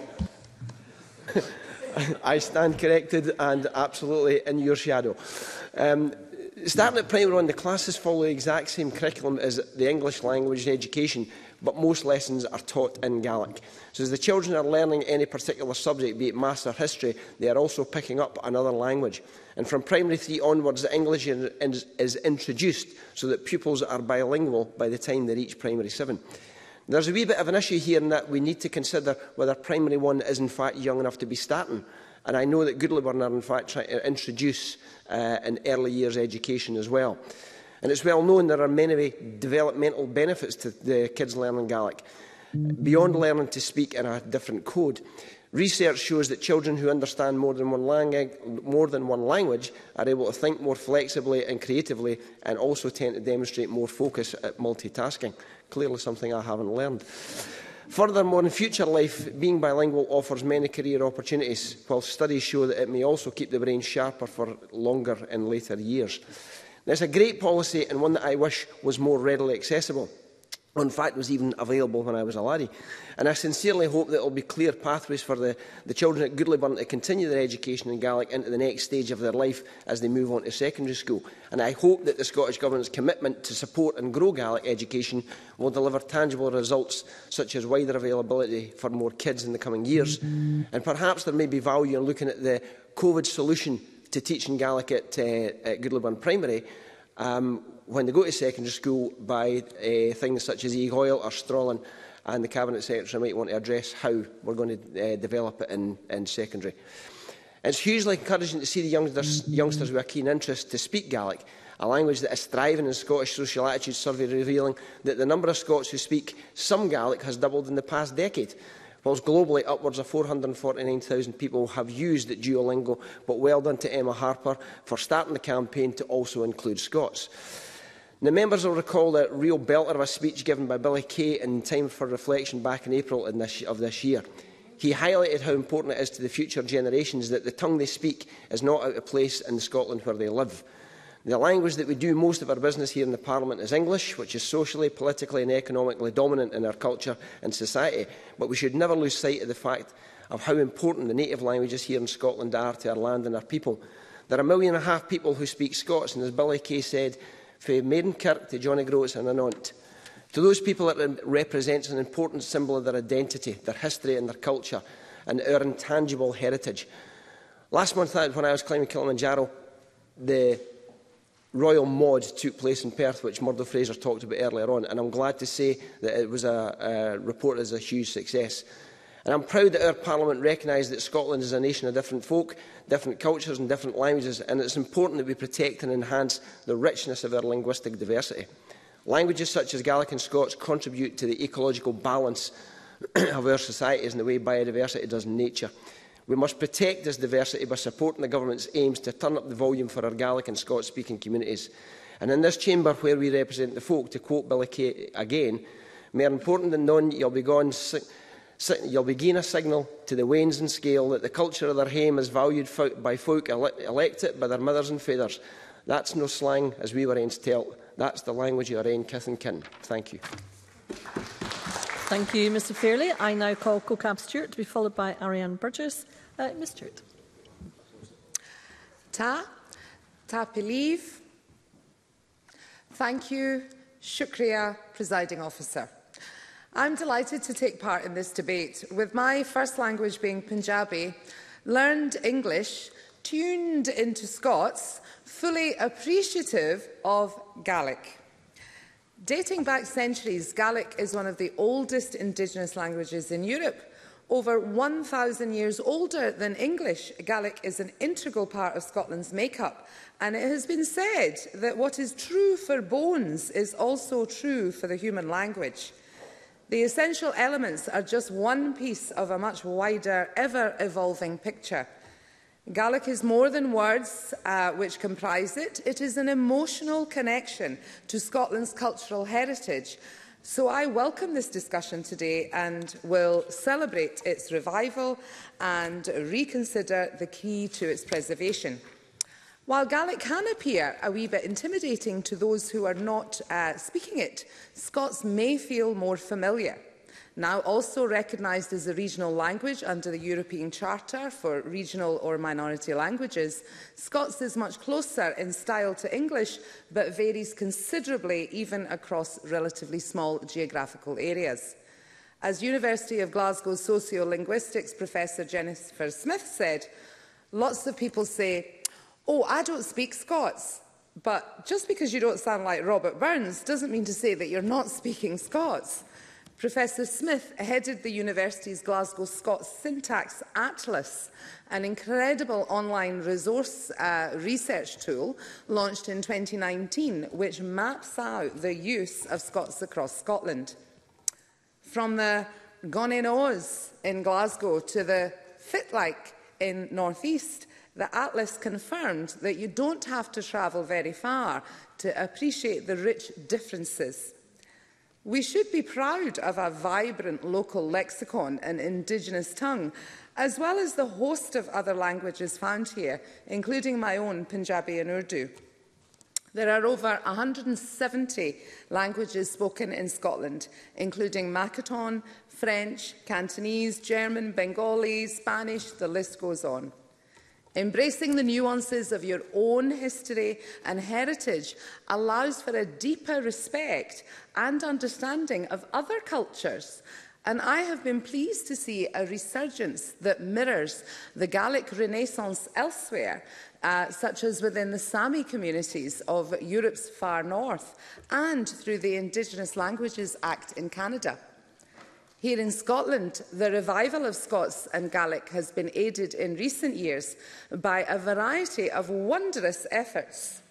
Within my own constituency of Glasgow Kelvin, Partick Thistle Football Club, in collaboration with Glasgow City Council Gaelic Education Services and Bord na Gaelic, became the first Scottish professional football club to have bilingual English and Gaelic signage at the stadium in a bid to increase the visibility of the language. And I would cheekily encourage them to also add Scots to their signage in due course. This is one of a number of exciting projects, activities in the pipeline, which seeks to encourage engagement with Gaelic medium education schools. This brings us to another gem within my constituency, the Glasgow Gaelic School. Opened in 1999, it is one of 4 nurseries, 3 primaries and 1 secondary within the city currently providing Gaelic medium education. Whilst teaching Gaelic was sadly never part of my repertoire, I did find that children really connected with the Scots language, although I did have to emphasise that it was not slang. I remember a couple of wee laddies in particular who had struggled immensely with reading and writing. Average texts in English were of no interest to them. They liked cars. I discovered the Scots poem The Wee Rid Motor by Sandy Thomas Ross, which captured their imagination because the words sounded like how they talked. Their imagination was engaged. They were able to read out loud to an audience of parents who listened intently as they read Presiding Officer, having not been able to read before. In my wee red motor, I can gang for miles, up and down the garden, through the lobby whiles. Mony a big motor gangs tae toon afar, none can gang where I gang in my wee red car. Blithe memories indeed, and children reading inspired by Scots. The Scottish Government has also recognised the many benefits of Gaelic and Scots within our schools, and I am pleased to see a new national strategic approach to Gaelic medium education is one of the areas currently under consultation. These languages should indeed be normalised within our institutions and across all of our communities. The proposed Scottish Languages Bill has the opportunity to contribute towards this significantly. I would like to echo the recommendation of Bord na Gaelic that the education strategy should include a workforce recruitment and development priority, and that any new education agencies created should have Gaelic education responsibilities embedded within them. In closing, Presiding Officer, research has demonstrated that bilingual children enjoy improved cognitive development, and the earlier the second language is introduced, the better. In a way that most adults cannot, children absorb sounds, patterns and structures and are unencumbered by years of lessons that drill into us just one singular way of communicating. Languages equip us with so much. It is vital that we protect them. Papilat, ta, thank you, shukriya. Thank you very much, Ms Stewart. I now call Ariane Burgess to be followed by Emma Roddick for a generous 6 minutes. Ms Burgess. Thank you. Presiding Officer, I welcome this debate on the future of Gaelic and Scots and the intention to draw attention to the consultation on the Scottish Languages Bill. It is vital that everyone in Scotland plays their part. Gaelic and Scots are crucial to our culture, our society, our relationship with our environment and our future. I will play my role as MSP for the Highlands and Islands, of course, and encourage engagement. But, Presiding Officer, consultations can be challenging to engage with, so I would ask the Cabinet Secretary what support is in place to make engagement more accessible. It is only with the persistence of many people engaging over decades, each one bringing their kindling, that we have the level of support for Gaelic today, and I trust that with this upcoming bill we will see support for Scots. Action is required before the flames of both languages flicker out, Gaelic more so. This bill is our opportunity to stoke the fire, to add the much-needed wood to ensure that we have great bonny fires blazing long into the future. We must take leadership to remove the mantle of shame foisted upon speakers of both languages over generations. Shame creates inertia and reluctance.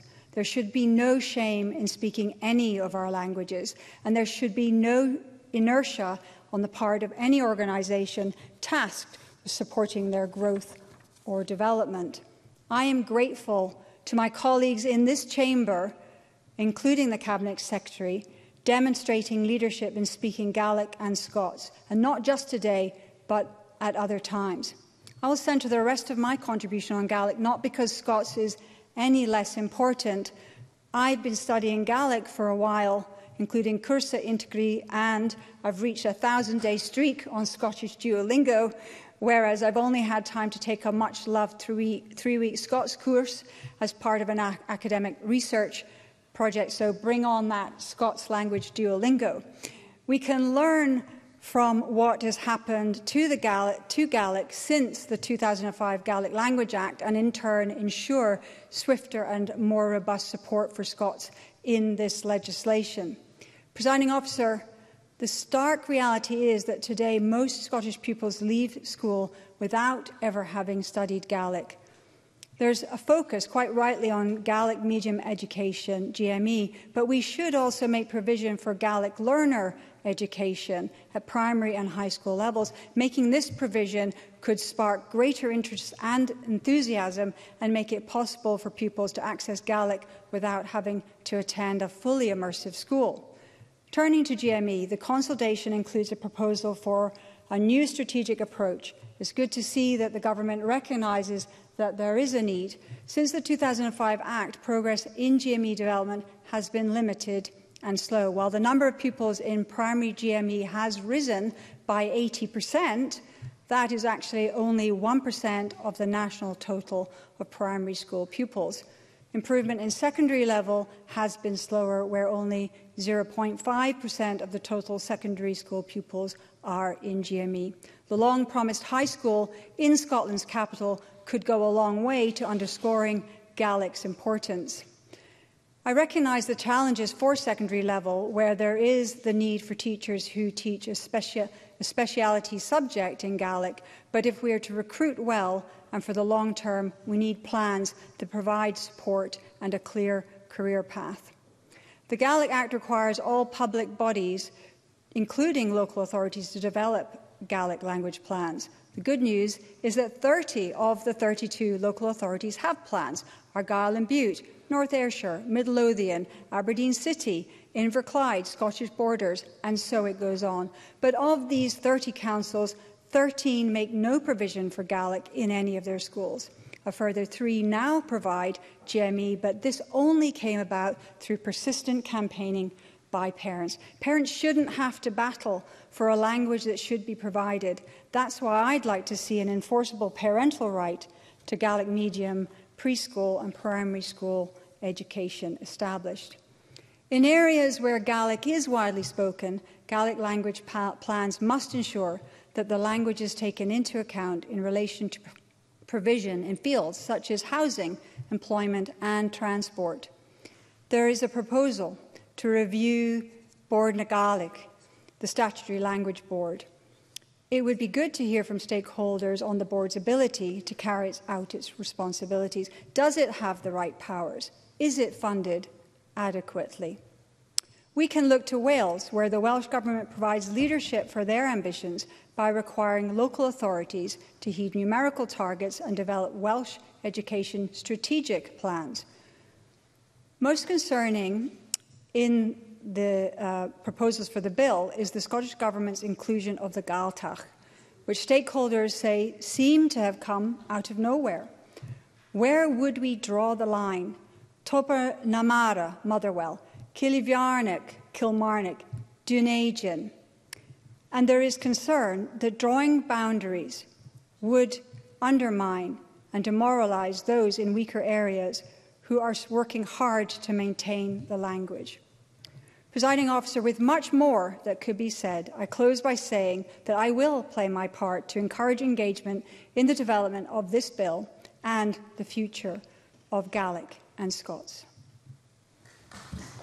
Thank you very much, Ms Burgess. And I call Emma Roddick to be followed by Jamie Halker-Johnson. Again, a generous 6 minutes. Ms Roddick. Tap alive, Officer Really.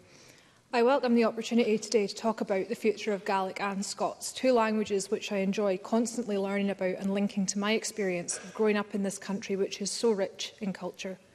I think too often we talk about the past of these languages, and many still think they are in the past. But there is a future for them, and I encourage as many people as possible to engage in this conversation and discuss what that future should look like.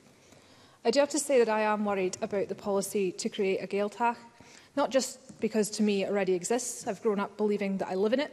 I would like to know more detail about whether this could mean giving up on Gaelic in other places. Bord na Gaelic sent round a very helpful briefing on Friday outlining the findings in the Scottish Social Attitude Survey, which showed that those who come into contact with Gaelic are more likely to hold positive views about the language. And that doesn't surprise me. Ha bacon Gaelic acum, and the more that I learn, the more I realise of how much Highland Scots I know is influenced by it.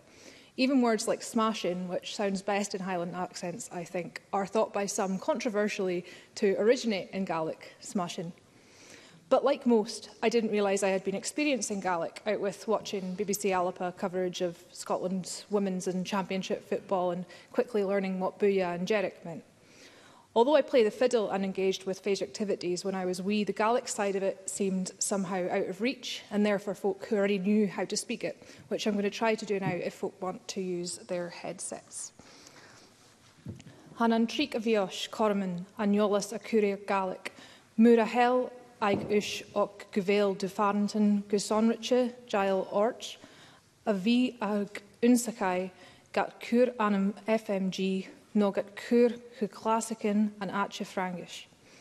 Jeans mo vaher dom frangish a yiniv ansan scoil, shach Gaelic, agus acúne agam an duglajes a vec mocharchin, I have classic and Gaelic and via cumil teacher, a cumil classicin ag amanin abastiech, agus gan bochai hain, sa canon tuv a mui, a freis bic a vaca unsake e an. Ad saburin yom a vi orca coffee is lonam am frangish, agus a dold am frang, e sulayen, ha e tor nas dule, fein kun, clachai abastiech, lyles in Gaelic. An exposure to the Gaelic, to the language, gets easier the more that we put into it. For example, I now love to look out the window on train journeys and learn about the origins of Gaelic place names, or Google why Dingwall Norse isn't Inverpeffer, or alternatively doesn't have a parliament in it. I do also want to directly address the mention of my region in the consultation. I accept that the consultation is probably not referring to it in whole, but this is not clear. The Highlands and Islands is referred to repeatedly as the area where Gaelic would once have been the predominant language, and while there are some communities in the Highlands who would take issue with this, putting that to one side, I think the natural inclusion by readers of Orkney and Shetland is the biggest problem. These are places where not only was Gaelic never the predominant language, but it would be extremely rare for someone to have any. The predominant language in the Isles was Norn and is now a dialect of Scots and English. It's important, I think, that in recognising the cultural heritage of some areas, we do not forget or damage others. I would Yes, sure. Alistair Allen. I thank the member for giving way, and I really agree with the point that she's making about the diversity of language that exists around Scotland. I mean, might it be said that a motivation for having an official Gaeltacht is simply to include that we don't work on a lowest common denominator basis? Dr Allen, could you perhaps address your remarks through the microphone? I beg your pardon. Might a case be made for, as I think it could, for an official Gaeltacht policy based around the idea of ensuring that we don't have a kind of lowest denominator, common denominator approach to language policy, and that the areas where there is a great tradition enjoy particular support? Emma Roddick. And this is, as I said, I would be keen to hear more detail about what is being proposed, and I do hope that folk in the Highlands and Islands who may be thinking along the same lines as myself will engage with the consultation to shape it as we'd want it to be shaped. And I'd recommend to anyone interested in Shetland in particular that they check out Shetland for Words, who promote the language and words found in those islands. While there are words which will be familiar to most with any Scots, like Oxter, there is also a very much Shetland-specific vocabulary, many with Old Norse origins. My cousin was giving me and my sister a lift recently, and we enjoyed comparing the vocabularies of our Shetland and Rocher families.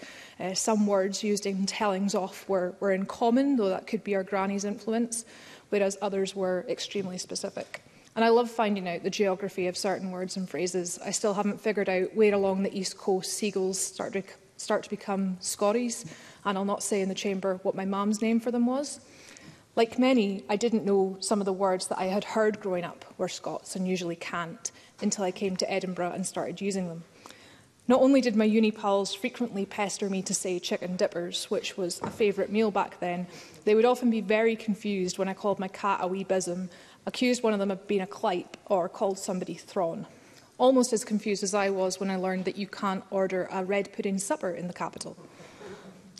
I very much welcome the announcement that the Gaelic Capital Fund will develop school units in Tain and Skye in my region. When I went to Bridgend Nursery, I remember the teachers being very strict with me on some of my words. I spent the first 3 years of my life in Cardross, and I might have picked up some Ouijaisms when I was wee. I'm quite happy to now have a Highland accent, though my sister thinks it's more Inverness now than the Rocher one she has. But I do think it's a shame that many schools will still tell bairns off for speaking in their native language. In my region, many places are still hurting from the historic oppression of Gaelic and our culture in general, which perhaps makes me a bit sensitive to these things. But if we want both these Scottish languages to survive, we cannot be teaching kids that it is bad or wrong to speak them. Thank you. Thank you very much, Ms Roddick. And I call Jamie Hawker-Johnson to be followed by Claire Adamson for, again, a generous 6 minutes. Mr Hawker-Johnson. Thank you, Presiding Officer. As an Orcadian, I won't be speaking in the Gaelic or Scots today, but I do welcome the opportunity to speak in today's debate on Scotland's minority languages. Scotland, of course, has a long and diverse linguistic heritage, and representing the Highlands and Islands, our region remains most obviously the home of the majority of native Gaelic speakers. But Northern Scotland also contains a number of different traditions, representing our long and complicated history. Our previous language, Pictish, is still obscured in some mystery. Its relationship to other languages of these islands is hotly contested, but its legacy remains, like many of our dead languages, in names and places. Although Pictish might feel long lost, I mention it because the process of language death is perhaps not as distant as we might think. In the mid-19th century, the Norn tongue, once flourishing, died. A North language, it had endured in Orkney, Shetland and parts of the north of the mainland for centuries, long after the islands had been traded off to the Scottish Crown. At times, Gaelic has seemed similarly at risk, but there's always been a significant work to keep it going, to preserve it as a cultural marker of my region. It's this case, though, that modern times have brought a convergence in language varieties in the UK. We speak more like each other than ever before. Geographical differences, while distinct and sometimes pronounced, have softened, whether that's in the north of Scotland or in the tip of Cornwall. Some of the cultural richness that languages preserve has undoubtedly been blunted, but increasingly we are finding the tools to recognise and to embrace that heritage, to bring it to wider audiences. Last year I had the pleasure of visiting Salmarostig in Skye, part of the University of Highlands and Islands, as mentioned earlier. Only founded in the late 70s, by the early 80s, this institution had captured the imagination of government and cultural institutions at all levels, who supported it to become a thriving academic institution that it is today. My own attempts to learn a little Gaelic when I first started working as a young advisor here in Parliament and took some lessons have not endured quite so well. Beyond basic greetings, I am afraid my abilities fall far short, particularly of speaking in a debate like this. But on a visit to Salmarostig in 2004, our new king remarked that Scottish life is greatly enriched by the Gaelic dimension. In Skye and across my region, that remains very much the case today. Indeed, it's impossible to imagine a Scotland without this dimension. It's part of our story. I previously enjoyed visiting the Western Isles and hearing the local songs in Gaelic, preserving what is very much a living language and culture, one which exists alongside English and where the two survive strongly alongside one another. Both are enriched by this coexistence. But it's not just Gaelic that is part of our cultural tradition in the Highlands and Islands. The various distinct and overlapping dialects and variants of Scots, for example, are also key markers of who we are in the north. As mentioned, my good friend and former parliamentary colleague, Peter Chapman, a proud Buchan man, is a great champion of the Doric in the North East, probably one of Scotland's most distinctive language varieties. Many a happy evening can be had past... I will, yes. Emma Harper. Thanks very much for letting me just intervene. You mentioned Peter Chapman. Peter Chapman wanted to join the Scots Lead cross-party group. We didn't have any Conservative members, the new, so would the member maybe do some encouragement to see if any of his colleagues would want to join our cross-party group? Jamie Hawker-Johnson. Well, I can certainly encourage my colleagues to join, if that's the way. I know, as I say, Peter has been a great supporter and promoter of the Gaelic, and I've enjoyed, as I say, many times with his poems and sangs in the Doric, and his efforts to produce that. So perhaps I will do my best to encourage others to get involved with that. In the Northern Isles, where I call home, Shetlandic is increasingly being recognised for its distinctiveness as a language or dialect, retaining and keeping alive some of the noticeable influences from Norn. Culture will change and adjust, but keeping alive some of those links with the past has value in itself, and not just as a curiosity, but as a reflection of what builds distinctiveness of places and of communities. This Parliament has long been supportive of Scotland's minority languages, and so too is local government and the UK government, and they've been key in work to maintain them. Other organisations have played an important role as well. The National Lottery has, since its outset, provided important funding to language and cultural projects and organisations across my region. And institutions like Féisina na Gael, based in Portree but with a Scotland-wide reach, have kept the flame of Gaelic's cultural heritage alive and flourishing, particularly amongst young people. Last week, the UHI team running Just Unearthed were displaying in this Parliament, showing the potential of new technology to educate and inform, bringing culture from the region to new audiences across the world. And as has been mentioned repeatedly, the Royal National Mod has endured since the 19th century, interrupted only by war or, most recently, pandemic. And while the BBC's role in providing Gaelic language services through radio and television is well known, the creation of BBC Alapa has brought many of these cultural attributes of Gaelic heritage into homes across the country and beyond. Passion has been the motive force behind these ventures. Many people have given hours, sometimes lifetimes, in the preservation of the cultural tradition or other traditions of my region. And this goes beyond the work of the state or any strategy. But it's important that this work continues, and we welcome further proposals to bring this about and to support both the institutions and the grassroots efforts that sustain languages, heritage and culture. We want to see a thriving linguistic culture, particularly in my own region, where Gaelic is such an everyday part of life and remains a first language in many communities, something that the Scottish Government has indicated it will clearly recognise. And among that will be greater focus on language skills, not just for Gaelic, but for other modern languages as well, and emphasising their importance in education. Presiding Officer, there is a great deal of consensus around this chamber on the need to preserve and protect Scotland's minority languages. In this area, we have often managed to move forward in a constructive and cross-party way. But more importantly, government language policy must be based on wide consultation with speakers, communities and organisations. And it's in that spirit I hope we will move forward with any developments in this area. Thank you. Thank you very much, Mr Harker-Johnson. I now call Claire Adamson, who is the final speaker in the open debate, after which we will move to closing speeches, at which point all those who have participated in the debate will be expected to be in the chamber. With that, Claire Adamson, again, a generous 6 minutes.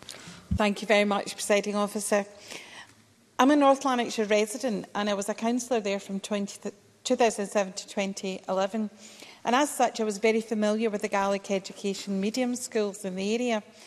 The delivery model there has been so successful in nurturing Gaelic in my community, and I was glad to hear Mr Fairley mention it in his speech as well. I was also delighted to visit Islay a few years ago and meet former head teacher in her community, Cathy Johnson. The strength of Gaelic language there is evident in song and poetry, as well as at the supermarket when I was maybe buying a little bruichladdie. Presiding Officer, it is a love of the songs and the poems that I would like to focus on today. I want to commend all of my colleagues speaking in Gaelic, Scots and Doric today. I don't have their flair or their experience. I was a wee lass in Lanarkshire, and Les Lockhead's Scots and English poem Bairnsang speaks to my experience. It was January, a gay dreich day, the first day I went to the school. So my mam happed me up in my good navy blue nap coat with a red tartan hood, birled a scarf around my neck and put on my pixie and my pokies. It was that bitter. She said, "No, you'll no starve." She gave me a wee kiss and a kid-on scalp on the bum and sent me across the playground to the place I'd learned to say. It was January and a really dismal day, the first day I went to school.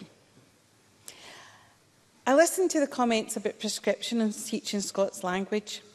But Liz Lockhead is from Lanarkshire. She went to Newt Hill Primary in my colleague Stephanie's constituency and went to DL High School in Motherwell. And I think it would be a real shame if the young people there weren't able to enjoy her poems or indeed her incredible translation of Euripides' Medea that was such a success at the Edinburgh Festival just this year. But my experience was the experience of so many of us, and mother tongue was not correct, appropriate, valued or tolerated. I hope that we have moved on from telling wains that rang at every turn, especially with the wealth of literature and songs at their fingertips today. And fingertipped aptly reminds me of my own primary rendition of the Sair Finger. A few years ago, I was delighted to attend the Scots Language Awards and see literature such as Nip Nebs, written by Susie Briggs and illustrated by Ruthie Redden, telling the story of Jack Frost in Scots celebrated. And wonderful translations. And for doubters, translation means the process of expressing the sense of words or text in another language. Matthew Fitt translated children's classics such as Roald Dahl's Twits into the Egypts. And his works with Scots writer James Robertson have been celebrated for their depth and their knowledge of Scots. But it was Billy Kay's book, The Mother Tongue, that was a game changer for me. It stripped away that Scottish cringe and the notion that the words that resonated with me, they were acceptable, they were appropriate and they were evocative in a way that truly speaks to my soul, especially in poetry and songs. At the Commonwealth Games in Glasgow, the world was enthralled at the beautiful rendition of Hamish Henderson's Freedom Kamolye by Przemysław Maciejewska. Over 1 billion people saw that performance. A contemporary song written in Scots, it describes the wind of change blowing through Scotland and the world, sweeping away exploitation and imperialism. It extols Scottish values, but it's when you hear the Scots, I swear you feel that wind. Rock the wind in a clear day's dawning, blows the clouds, heelster gaudy o'er the bay, but there's ne'er no a rock wind blowing through the great glen of the world today. Presiding Officer, Scots is recognised as meeting the European Charter for Regional and Minority Languages. And languages, remember, is a human right. Language is mentioned in many of the articles of human rights, in justice, education and children's rights. It is the culture that defines people. It is inherent to identity, and it shouldn't be rolled out once a year for Burns Night. Though Burns is indisputably a phenomenon. We've talked about the economy and tourism and how we can support our languages. But Robert Burns and the Scottish economy is a groundbreaking study that was led by Murray Pittock for the University of Glasgow. And indeed, I should mention my colleague Joan McAlmine for her exemplary work in this area. An estimated 9.5 million people attend Burns suppers every year, and it puts the report puts the overall annual value of Burns to the Scottish economy at £203 million, with a further £139 million contributed to the value of Scotland itself, the brand. Our tourism includes new visitor facilities, Burn-related festivals and branded products. And cultural tourism in particular is highly beneficial to the economy. Robert Burns' Birthplace Museum in Alloway is second only to Shakespeare's birthplace in visitor numbers in the UK. A Scots language bill will underpin this language and its potential in Scotland. William McIlvanney opined that Scotland is a mongrel nation. Our Scots language reflects that, with influences, as mentioned by my colleagues, from all over our history, our battles, invasions, our tribes, words from Latin, Danish, French, Welsh, to name but a few, including Norse, as mentioned by my colleague. But the language of our mongrel nation does not mean it's doggerel, as Burns was once churlishly described by Jeremy Paxman. By way of evidence, I will finish with a Burns quote in education. A set o' dull, conceited hashes confuse their bairns in college classes. They gang aye sticks and come out asses. Gie me aye spark o' nature's fire. That's a the learning I desire. Thank you, Presiding Officer. Thank you very much, Ms Adamson. We move to the closing speeches. I know there's a couple of colleagues who were participating in the debate who are not in the chamber at the moment, which is very disappointing. I will at least expect some explanation for that. With that, I call Martin Whitfield to close for around 7 minutes. Mr Whitfield. Thank you, Deputy Presiding Officer. And I will open slowly to allow those to return to the chamber. Not a usual tactic of mine, but I think it is right to say that if we look at the quality of the debate and the agreement that has existed across this chamber about the importance of the subject matter, it is worth giving those who are slightly late the chance to come back, if only to hear good words said about them. But I would start by suggesting to the Scottish Government that there is an opportunity here, an opportunity that doesn't come along very often, where across this chamber, with the bravery to reach out, the bravery to listen and the bravery to discuss, we could come towards the end of this session with a superb bill that supports the importance of language. And I think contributions from across this chamber have spoken not just about the purity of language, but actually what that empowers the people of Scotland. And in particular, many people have spoken about how that empowers our young people, so that they don't go to school and feel that the language that they are speaking marks them out as being different from them teachers, or as Michael Mara so helpfully pointed out, my Geordie background, I must say, gives me a far greater access to Scots than perhaps I'd ever believed possible, and a real grateful one to that. Scottish Labour recognise the importance of Gaelic and Scots to our communities in Scotland and welcome the Scottish Government's consultation on their commitments in this area. A simple statement that is made, but measures a great depth to the challenges that face Scotland with regard to Gaelic and Scots. Because it is a gateway problem to some of the challenges that our communities face. Communities that historically were isolated because of geography, that allowed the growth of fine languages that speak volumes when storytelling, when singing, when poetry that we've heard from across this chamber is used, because that was the strength of the community. The ability to tie its own history with events that may indeed have been tragic, may indeed have been positive, but they did so in their own language, and the languages developed to allow their experiences to be passed on. But as our communities came closer together, and we look now in the more modern age with the internet, and hence my question about technology, because we are the people who need to allow these languages to continue to develop through modern technology. The requirement of the .scot, simply with regard to emails, has made such a difference. There are challenges ahead with regard to technology, and we've heard some of them. More than pleasure to. Emma Harper. Can't even get my sentence out, Presiding Officer. You talk about technology. I know that one of the things that's happening in Dumfries and Galloway is when they're recruiting new nurses, they're using Scots so that when they look after patients, when somebody says they've got a sore head, it's something that even nurses from other countries can understand. Would you welcome that? Martin Whitfield. I may be challenged to keep to the relatively short time that you've granted me, Deputy Presiding Officer, because again, what we are talking about is the importance of language in some situations that can be incredibly stressful, where someone is speaking to you and you understand them. Not hidden behind professional phrases, not hidden behind words that are described to set aside a profession from others, but to speak to people so that they understand. And that is a treasure that we should really formulate in our young people. The way they speak in the playground and when they go in is the way that they can speak to their teacher, is the way that they can answer the challenging questions. Be those questions indeed in another language, a modern language from France, Germany, Spain or others, but to do so comfortable in the way that they know they're being communicated and they can be communicated to, so that when they have a challenge, they can reach out in the best way they feel safe to go, can you help?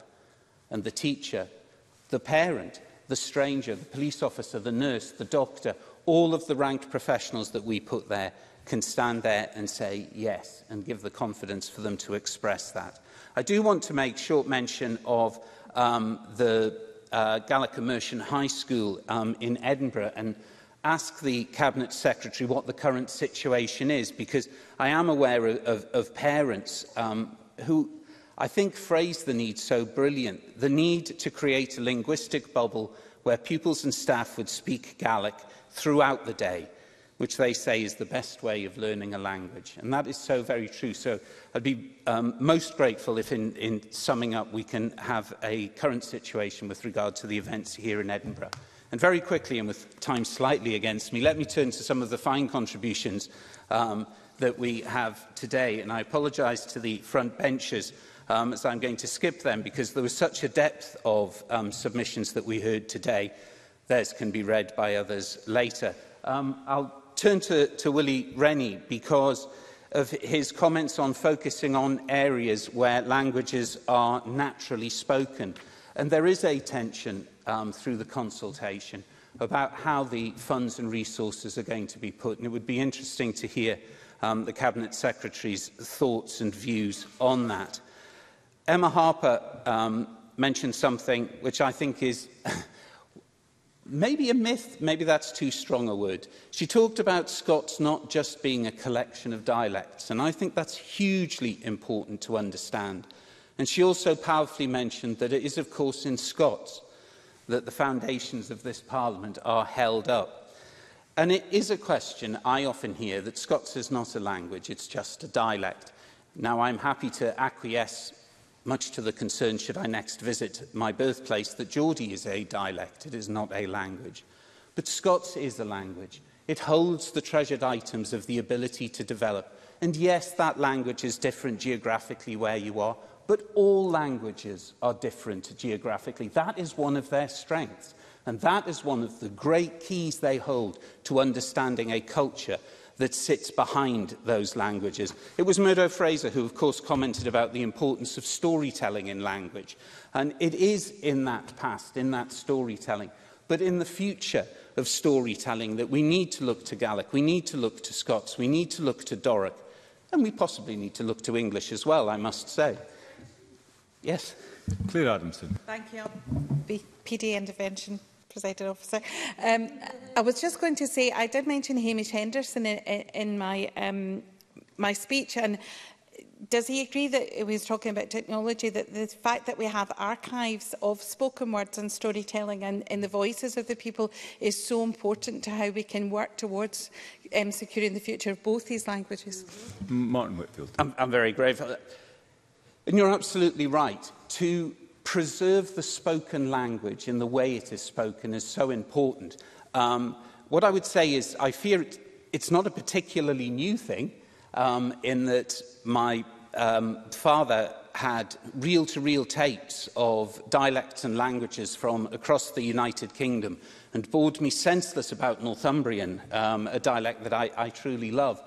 But I think what is important now is that the access to those recordings is so much easier than it was in the past. And it allows people who are inquisitive about the name place that they come from, inquisitive about someone's surname, or actually sometimes, in the case of young people, trying to just find something that's funny, but it allows them to listen. And it was interesting, the comment about humour being damaging, or there is a risk of humour being damaging to a language, where it's looked on and almost mocked, I use that word carefully, by others. But what I would say is often the communities that speak Gaelic, Doric, Scots, the communities that are closest together, are sometimes the communities that share the greatest humour about their own predicament, because it allows them to get over some of the challenges that outside those communities thrust upon them. It was interesting to hear Jackie Dunbar emphasise the importance of the parity of esteem, and I think that's really important.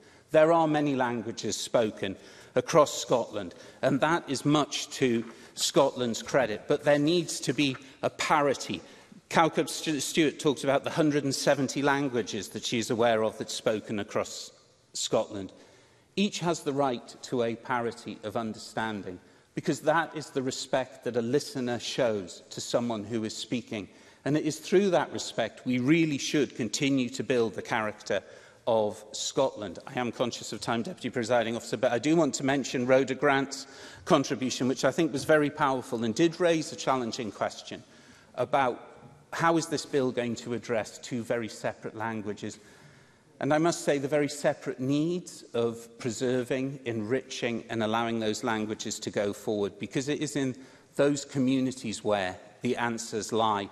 And the answers may be different depending on which communities we look at. I would also add, it was a great pleasure to see an intervention occurring from someone within this chamber to someone remotely, and it to be handled so well.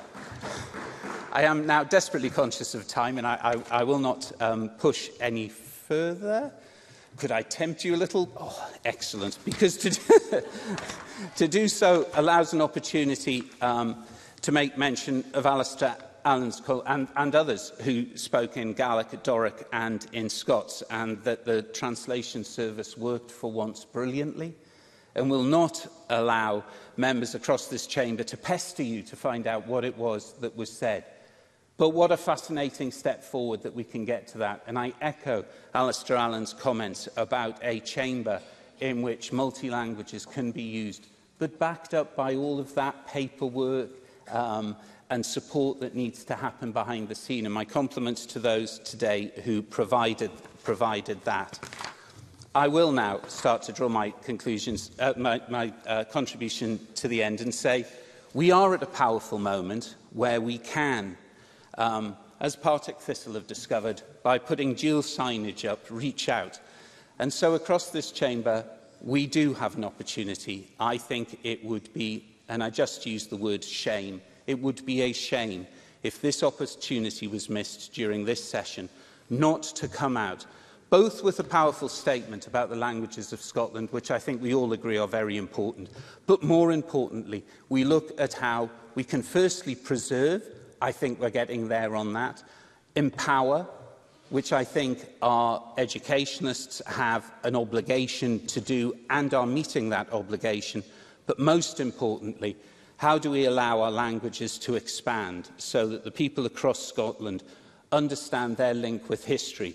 As we were told, Gaelic, one of the oldest languages across Europe. We are at a crossroads, and it would be a benefit if we went forward together and achieved the most. Thank you, Deputy Presiding Officer, for your patience. Thank you very much, Mr Whitfield. I am obliged. I am, though, more than disappointed that one of the members who participated in the debate still does not appear to have been returned to the chamber. With that, I call Stephen Kerr for around about 8 minutes. Mr Kerr. Thank you, Deputy Presiding Officer, and Martin Whitfield, who it is always a pleasure to follow Martin Whitfield when he speaks, and on this occasion he had me grabbing for Google to find out what exactly Partick Thistle had done, but I compliment Partick Thistle on their dual signage, something that had escaped my attention. Like Donald Cameron said, as a Scottish Conservative, it will surprise no members of this Parliament that we are very interested in preserving, conserving and promoting Scotland's national culture, because our national culture is the very definition of who we are. It creates our belonging, and that's a very important part of what it means to be a Scot. We belong to this land and we belong to each other, and from our natural landscape in all its beauty to our magnificent shared history, to our cultural traditions, some of which have been referred to during this debate, and our locally produced legendary food and drink, we have a collective pride as Scots in everything that is Scottish. And that, Deputy Presiding Officer, extends to and includes our national languages and our local dialects. And this has been a very full and wide-ranging debate. We've allocated a considerable amount of time to this subject, and quite rightly so. And the opening speech from the Cabinet Secretary, I thought, set the tone very well. She reminded us of the economic benefits of Gaelic in particular, and also her encouragement that people who speak Gaelic should feel free and confident to speak in that language without the negativity that she described, and how important it is that our young people are encouraged to speak, to learn and to speak Gaelic. And Donald Cameron gave his usual masterful speech about a subject that I know is very dear to his heart. And I hope that the Cabinet Secretary, or the Minister, I don't know who's winding up, the Cabinet Secretary, will take to heart the heartfelt plea that Donald Cameron made about the need for Gaelic medium education workforce planning. He called in his speech for a task force to address these issues that have been mentioned by a number of speakers, and I felt that that emotional appeal in this debate requires an answer. Michael Mara, in his contribution, also talked about the shortage of GME teachers, and that something needs to be done to address that. And Willie Rennie, highlighting the need for Gaelic speaking to be seen in the context of everyday use. Again, he mentioned a crisis in social circles and underpinned the importance of getting the economic infrastructure and pillars right in order for those societies in the parts of Scotland where Gaelic should be the predominant language to thrive and to prosper. Murdo Fraser introduced characters from Sir Walter Scott.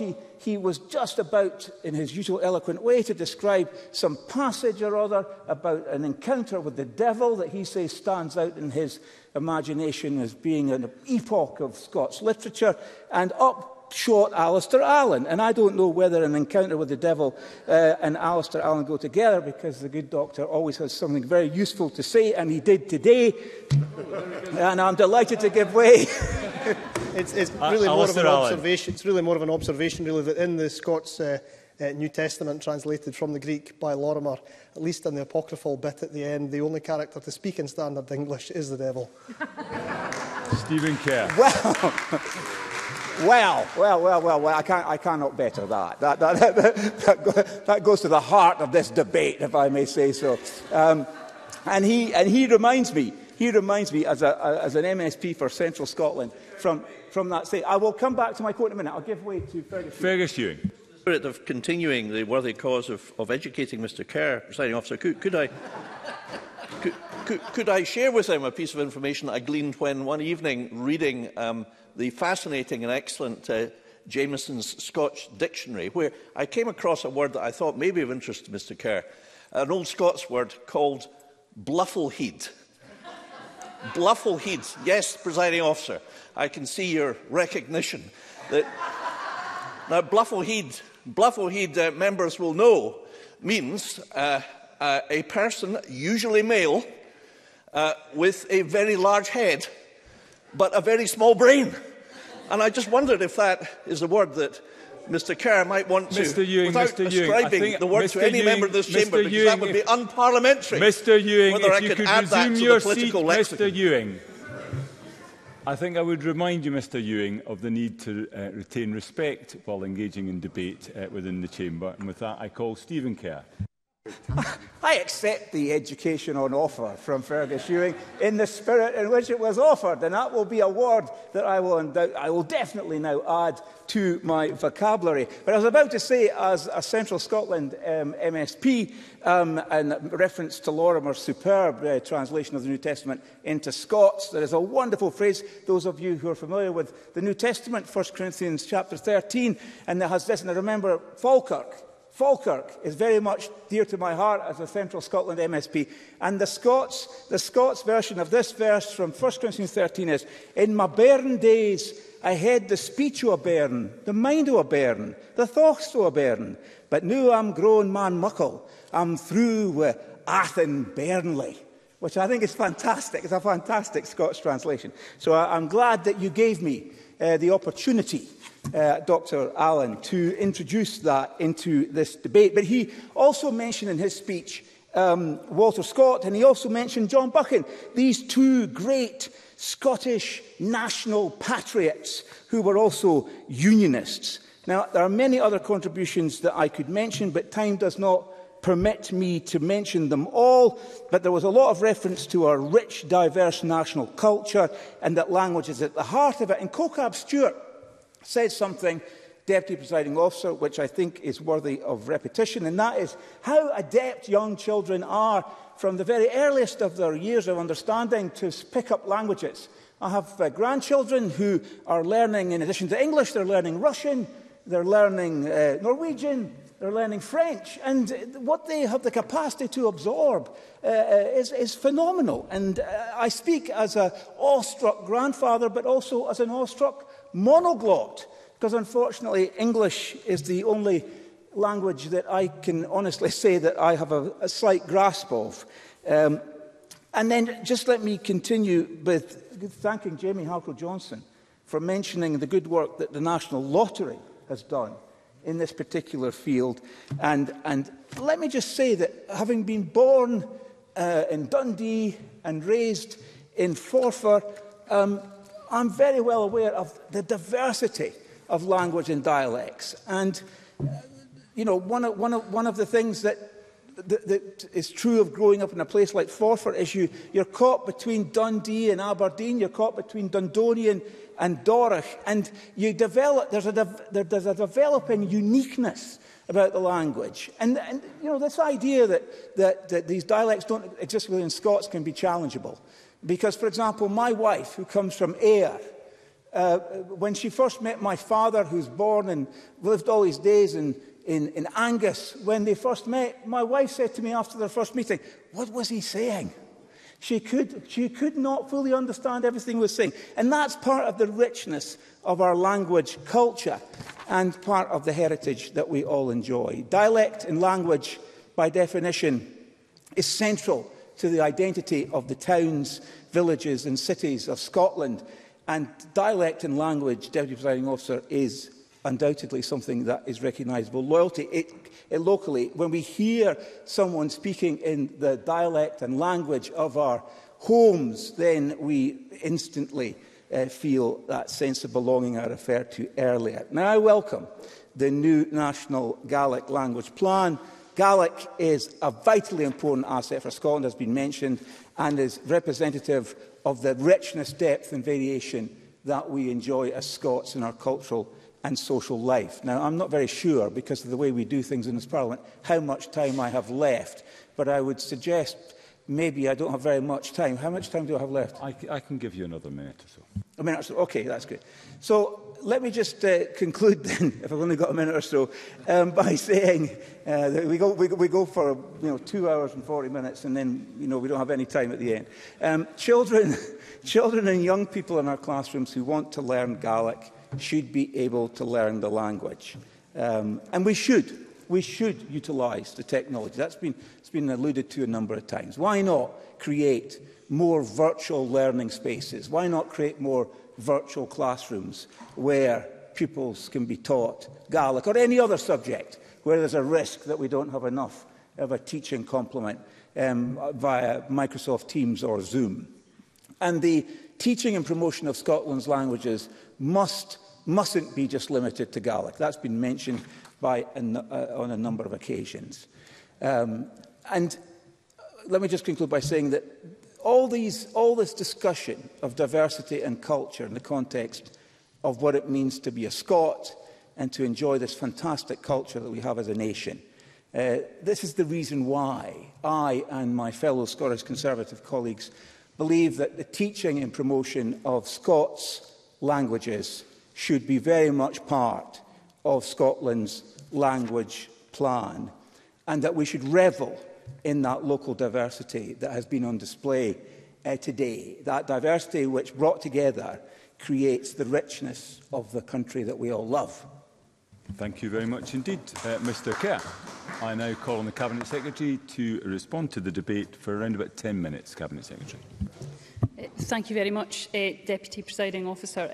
Can I say I think it has been a very constructive and useful debate as we continue on the consultation that is ongoing on Gaelic and Scots at the moment. Donald Cameron began, as always, with a very informative and exceptionally useful speech at this stage in our journey. He particularly spoke about the use of Gaelic as a community language, and I think that is an exceptionally important part for us to be cognisant of as we move forward.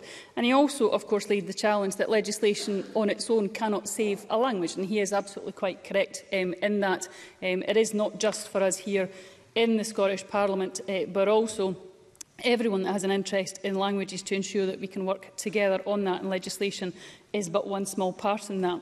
He and many other speakers spoke about the importance of Gaelic medium education, and particularly the Robertson-Foxley report that came out recently. I think there is a number of important challenges and proposals on how to take things forward in this matter. And we do recognise, as is mentioned, of course, in the consultation, that the need for a strategic view on Gaelic medium education is exceptionally important, and the recognition that we have as a government already, as part of that, is about increasing the number of Gaelic teachers in the system. Now, there are already a number of measures in place to try and support GME teachers and to increase them, but we do keep that constantly under review with new initiatives being considered and developed. There are, of course, a range of options in place for students and teachers to enter GME teaching, whether it's postgraduate, undergraduate options, remote learning options and immersion routes. But there is more that can be done. We know there is room for improvement. My officials are actually meeting with Bruce Robertson and Michael Foxley at the start of December, and we will certainly make sure that we are looking at all the consultation responses that we get in on this matter to see what more can be done on this issue, because as Donald Cameron and others pointed out, it is something we are very cognisant of, and we know that this is very important for us to move forward with the protection and, importantly, the ability to grow the Gaelic language and its use. Michael Mara suggested that it was a self-congratulatory motion. I think that's being a bit unkind, because I've written those self-congratulatory motions, I have to admit, for other debates that him and I have taken part in. But genuinely, if this one was self-congratulatory, it was actually congratulating the work that's been done across parties over time on the issue of Gaelic and Scots. But again, an absolute recognition that there is more to do, and the consultation is a part of that. There is obviously... Sure. Michael Mara. I appreciate the Cabinet Secretary's comments on that, but I would say that there is a real frustration in the Gaelic community, and particularly in the Western Isles, given the current economic turmoil and the fact that if you've ended up with empty shelves in the supermarkets, you can't live a life. How are you meant to sustain a community? I think it's that tension that I was hoping to illustrate, and to which I would ask the Cabinet Secretary to direct her comments. Cabinet Secretary. And it is another very important point. I mentioned, I think he intervened on me, and I mentioned this briefly in my introductory speech about the working group that Kate Forbes initiated that is looking at, for example, issues around increasing the population in communities, the retention of communities, affordable housing, transport, the increasing use of Gaelic as an economic asset within the area. See, that working group is due to report this winter, and it is something we will take active look at, but of course recognising the impact of policies right across government on this important issue. But I could also pay tribute to the many development officers and community officers that there are across Scotland, around 50 posts right across Scotland, that are creating opportunities for the use of the Gaelic language. That is a very important part of our work, to recognise that there is a real need to ensure that Gaelic is being used and being encouraged both in public services and in the private sector in different parts of our community. Willie Rennie also spoke about the need to just get on with it when it comes to the creation of the Gaeltacht. I would suggest if you listened to the debate as we went on, there were different thoughts on this issue within our debate, and I know already we've had differing views as part of this consultation. So there is a genuine offer in that consultation response to come forward with folks' thoughts on the creation of a Gaeltacht, and if that was to happen, where that would be. But it is a very important issue for us to look at and get right. Emma Harper spoke, as she always does, very eloquently in Scots, and particularly about Scots words holding up this Parliament, and I think that is a very important recognition that we should have. She also mentioned a number of particularly young authors and those in the arts that promote Scots, and I'm particularly mindful of that and their work to promote the Scots language as we move forward. She also spoke about whether we needed a Board in the Gaelic equivalent for Scots, or whether the Scots Language Centre could perhaps fill a similar type of role. And again, I would say the consultation is there to genuinely look at what would be right for Scots, not comparing it to Gaelic, but what is right for Scots. It does suggest building up the use of the Scots Language Centre as an option, but the consultation certainly will have, again, I'm sure, a variety of views on that, and I would look forward to seeing what people would suggest is the best way forward. Walter Scott was mentioned by Murdo Fraser, who talked about his knowledge of Scots being from school. As I said in my opening speech, I didn't have such a positive experience of really being introduced to Scots, apart from one day a year on Burns Day. Now, we again are moving on from that, thankfully, but it is something, of course, that we still need to ensure that we see flourishing in all parts of our schools where there is a wish for that to be done. But given it is Scottish Book Week, I will perhaps take his offer of Walter Scott and the importance of that in Scottish literature and also mention a new book by Graham Armstrong, or a reasonably new book by Graham Armstrong, The Young Team, written in Scots, uses Scots, and is an exceptionally important and powerful illustration of how Scots can be used in a very comprehensive way, in a very new manner, on a subject that is important to all of us growing up in Scotland. There was also again a discussion about Gaelic medium education and ensuring that that is taking place where there is demand for that to happen. Again, the consultation asks genuine questions on that, about whether we've got the balance right on Gaelic medium education, and about the needs of parents having to prove that there is a demand. Where should that lie between the role of parents, the role of local authorities? Within that, again, there will be a variety of views, but his point about how we can attempt to move forward and to see whether what was right when that legislation was passed, perhaps we've moved on and we should be looking at something different at this point, is a very, very fair one, and I would certainly expect changes in that area. What that change will be very much up to the consultation responses. Alistair Allen, I think, outdid us all by obviously doing a speech in Gaelic and Scots, again showing the importance of using Gaelic as a community language, which is exceptionally important. And Jackie Dunbar's contribution on Scots really got to the heart of something which is a particular importance to me, and that's the use of Scots within education and its ability to improve young people's attainment. There have been numerous studies that have shown that actually if you provide a young person to see the value of their own language, whether that's Doric, Scots or Gaelic, they gain a better appreciation not just of their own home language, but also their use of English improves, as does their confidence overall. And Cocab Stewart's anecdote from her time as a teacher about my wee red motor really did sum that up exceptionally well. I would also reassure Rhoda Grant that while we're looking at the consultation, we will very much look at the different needs of Scots and Gaelic. They will be looked at separately. Where those languages are is exceptionally different. What their challenges are is different, and therefore what the solutions will be different. And I recognise also the moves by Somel Rostig to be recognised as a small specialist institution. I visited them recently and had an exceptionally enjoyable time on their campus, and I know that they're continuing to work with the Scottish Funding Council and the Scottish Funding Council's criteria on SSIs to see what can be done on that. There was also mention by Ariana Burgess and again by Martin Whitfield on what's happening in Edinburgh and the demands for a Gaelic medium education secondary school. I met recently with the parents and found it a very useful and constructive meeting. We've worked with the Council to try and find a suitable site. There's nothing within the Scottish Government properties that is of use for that, but I do think, therefore, we need to see early progress by the Council.